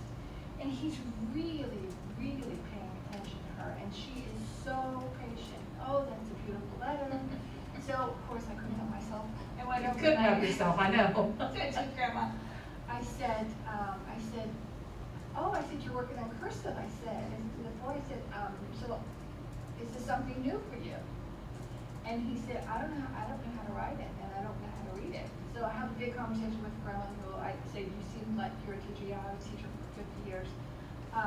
In Colorado, the mom told me, well, in third grade, they said cursive wasn't required. And so they just didn't even teach it at all. This is a conversation we've had on this board over the last year. And the grandmother was writing him letters in cursive, he couldn't read it, and he said his teacher writes notes in cursive, and he can't read them. So the grandmother was taking the time to teach this boy, and he was already like middle school. I said, boy, what a sad commentary. Simple skill that we all don't even think twice about, but our kids are being denied that opportunity to learn. That also keeps them from reading very important information. So I'm really glad that we had that workshop last year at our commitment. I hope we still have a strong commitment to making sure that our kids learn cursive, but also that it gets reinforced in later years, not just third grade. I don't know how we do that so that kids continue to write it rather than just learn it once and then that's it. But for some reason, they always go back to that. They all do go back to print. printing. Some of our 6s on FCAT are all printed.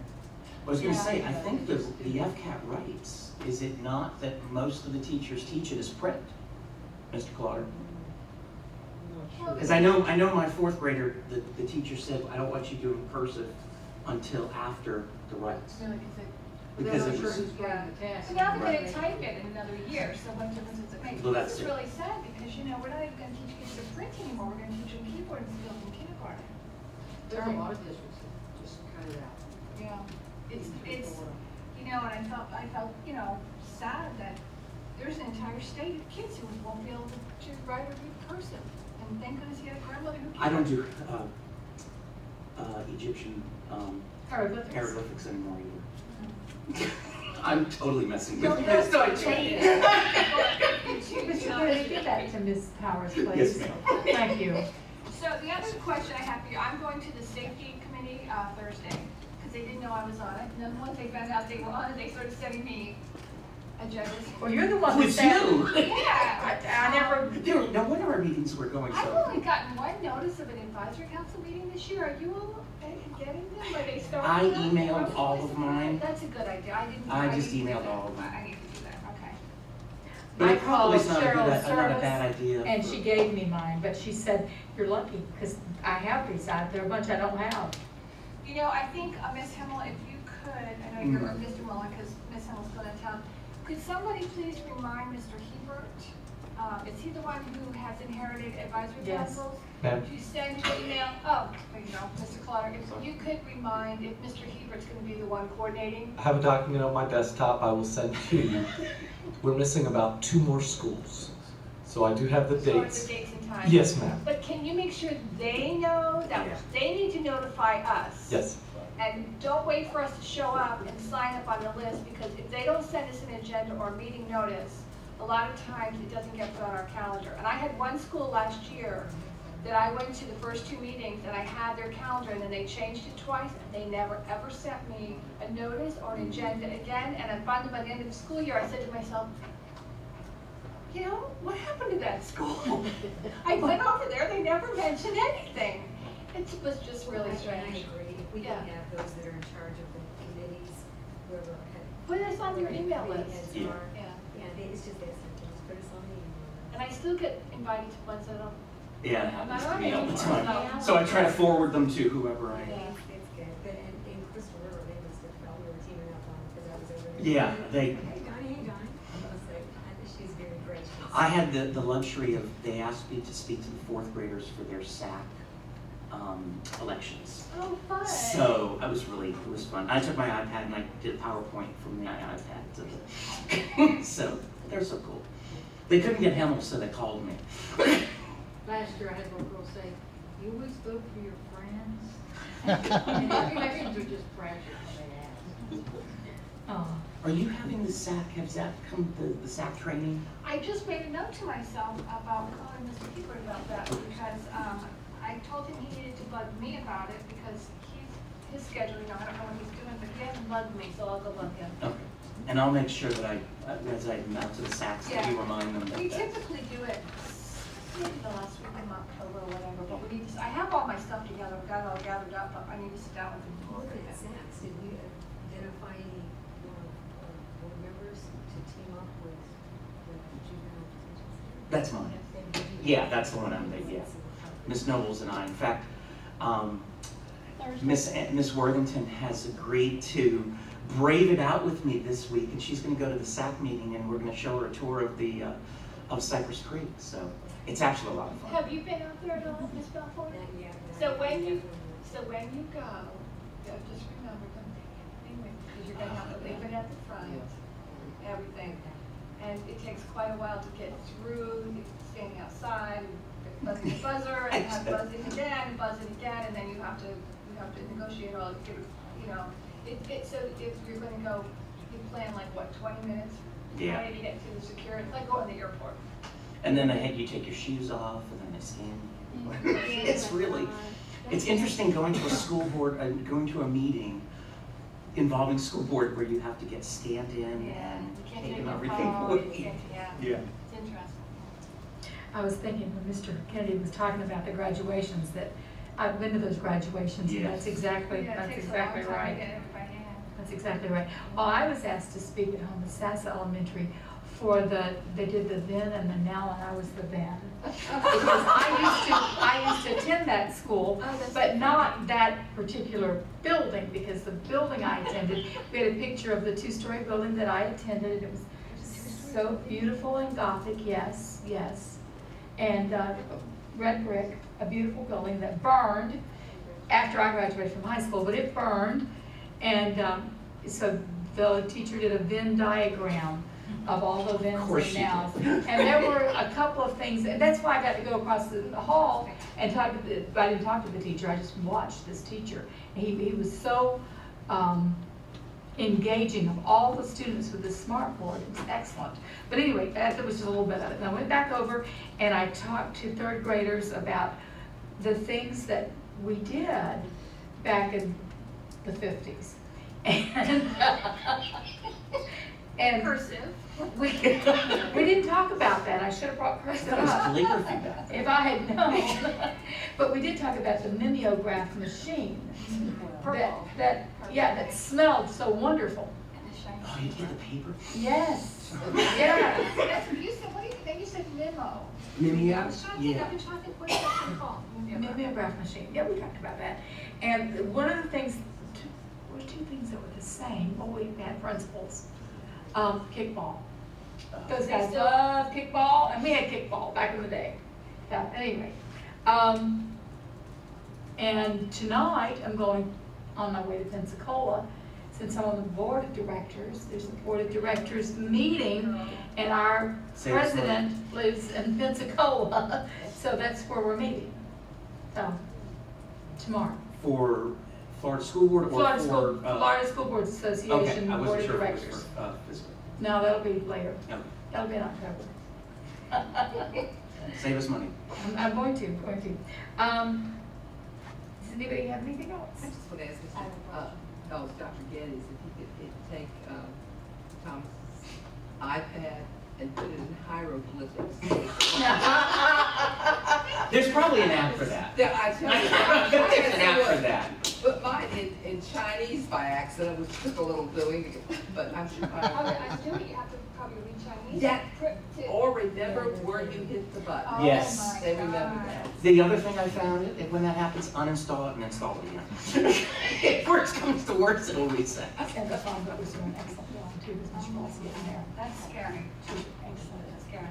Yes, she does. I wanted to ask the board,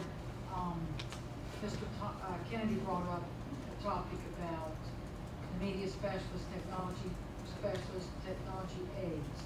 And at one point when we talked about consolidating media specialists like in the elementary world, and I know that Kenny talked earlier about savings, we know that there'll be close to $400,000 savings by consolidating a couple of those jobs and rewriting that job description where the media specialist would also be the technology person.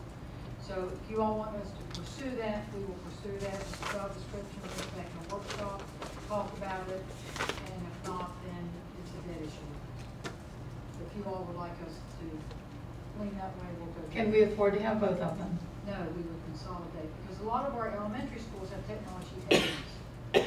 So that position would be eliminated, and then our media specialist or media person would be technology/media or TOSA or whatever we want to call them, where they could have more than technology background. Well, one thing I did notice, and he obviously had the same experience, that the school site management team are all doing a little bit of a different thing with their media departments. With feedback from the principals or the administrative teams, are they getting a good feel for what would benefit them as far as their organizations? They spoke out last time as to what they wanted. So is If this they the could still direction? hang on to an instructional staff person, and that be technology media, where they could work that in. Because some of them teach more classes, and some of them teach a couple classes, and still have a little bit of flexibility there, but they would also, they would not lose the technology piece of it. The wheel became a conversation regularly, and each school does that wheel a little differently in how they're doing it. And then, it's the difference between elementary and middle, those become issues. I think one of the things, my own feeling would be, is that I think a lot of the schools are still figuring some of this through. And I would point to Crystal River Primary and Lecanto Primary, who have, are the two sites that have the one-to-one initiative ongoing right now.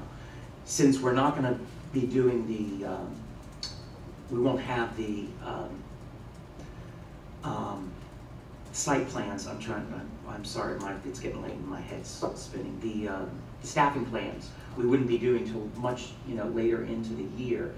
Should we give it some time for the schools themselves to see what they are seeing, and before we get into then creating a job description that maybe they don't even know entirely what that looks like? Because I think the principals need to meet with Mr. Mullen and go through at least a half a year. I just think what we need to do is, if we are going to do something, we do it in enough time for those principals to have that input, and then us be able to come up with that job description, so that if there needs to be changes by the end of the school year, that's all And I in agree place. with that, but I also want to be time sensitive to those people in those positions. Yeah.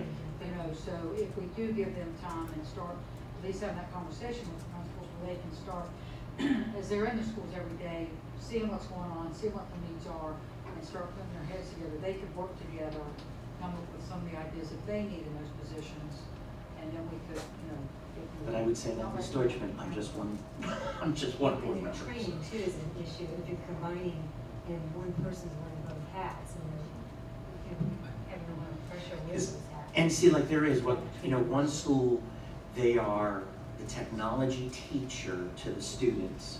They are the technology person that's troubleshooting for the school, and they are also then the technology person for providing professional development to the teachers as well. So they're wearing all of these roles, and then while they're doing that, there may be a media specialist. So that's where they're, and it's trying to balance that. Yeah, I just want to make sure I understand what you're asking from the board at this point. If you could just restate what it was that started this initial dialogue. We had talked at one time a few months ago to eliminate the media specialist last year and put a technology or a media aide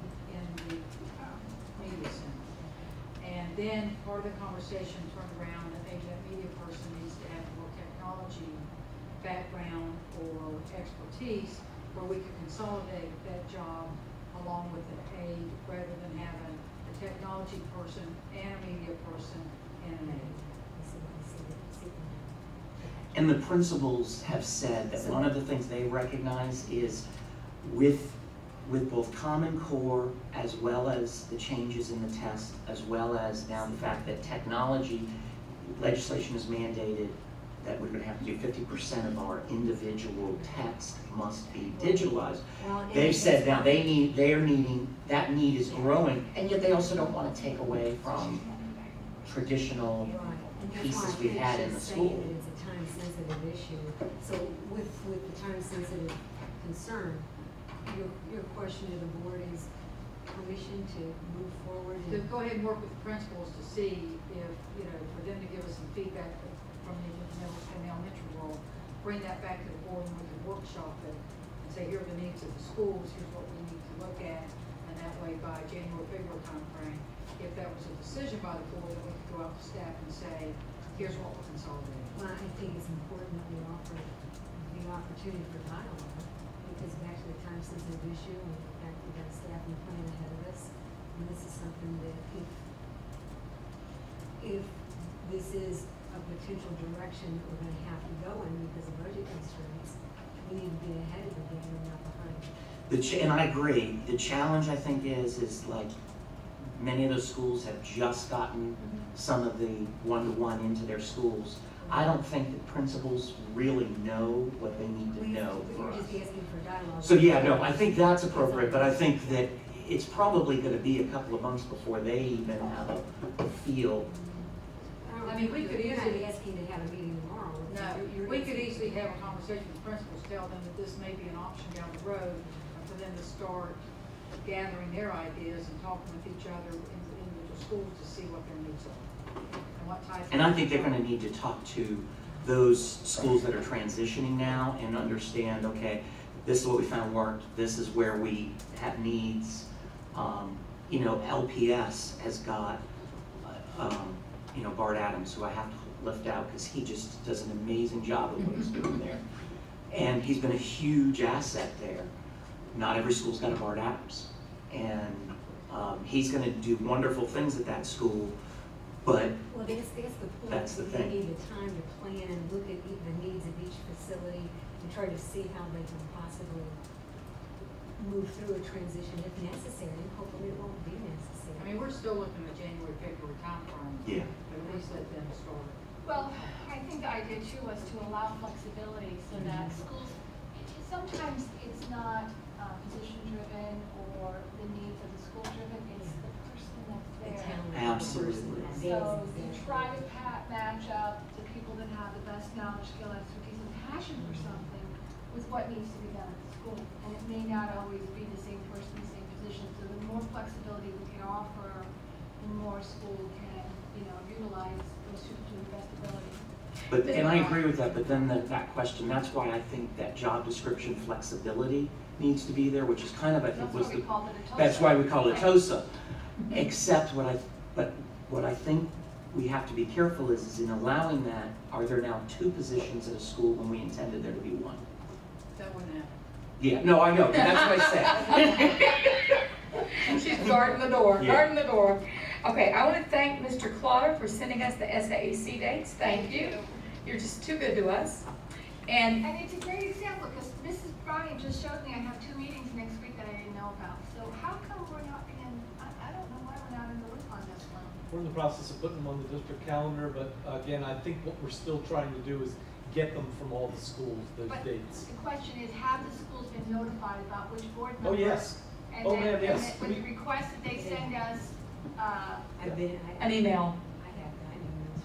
And I got something from Homosassa. Thank you for coming to visit our 3rd grade students. In so many ways, it was perfect. You're being there representing the Homosassa Elementary as the then makes the comparison of the now real and concrete. There you have it. Then and now. Yeah. Would you? I would love that. Does anybody Anybody have anything else? This meeting is adjourned.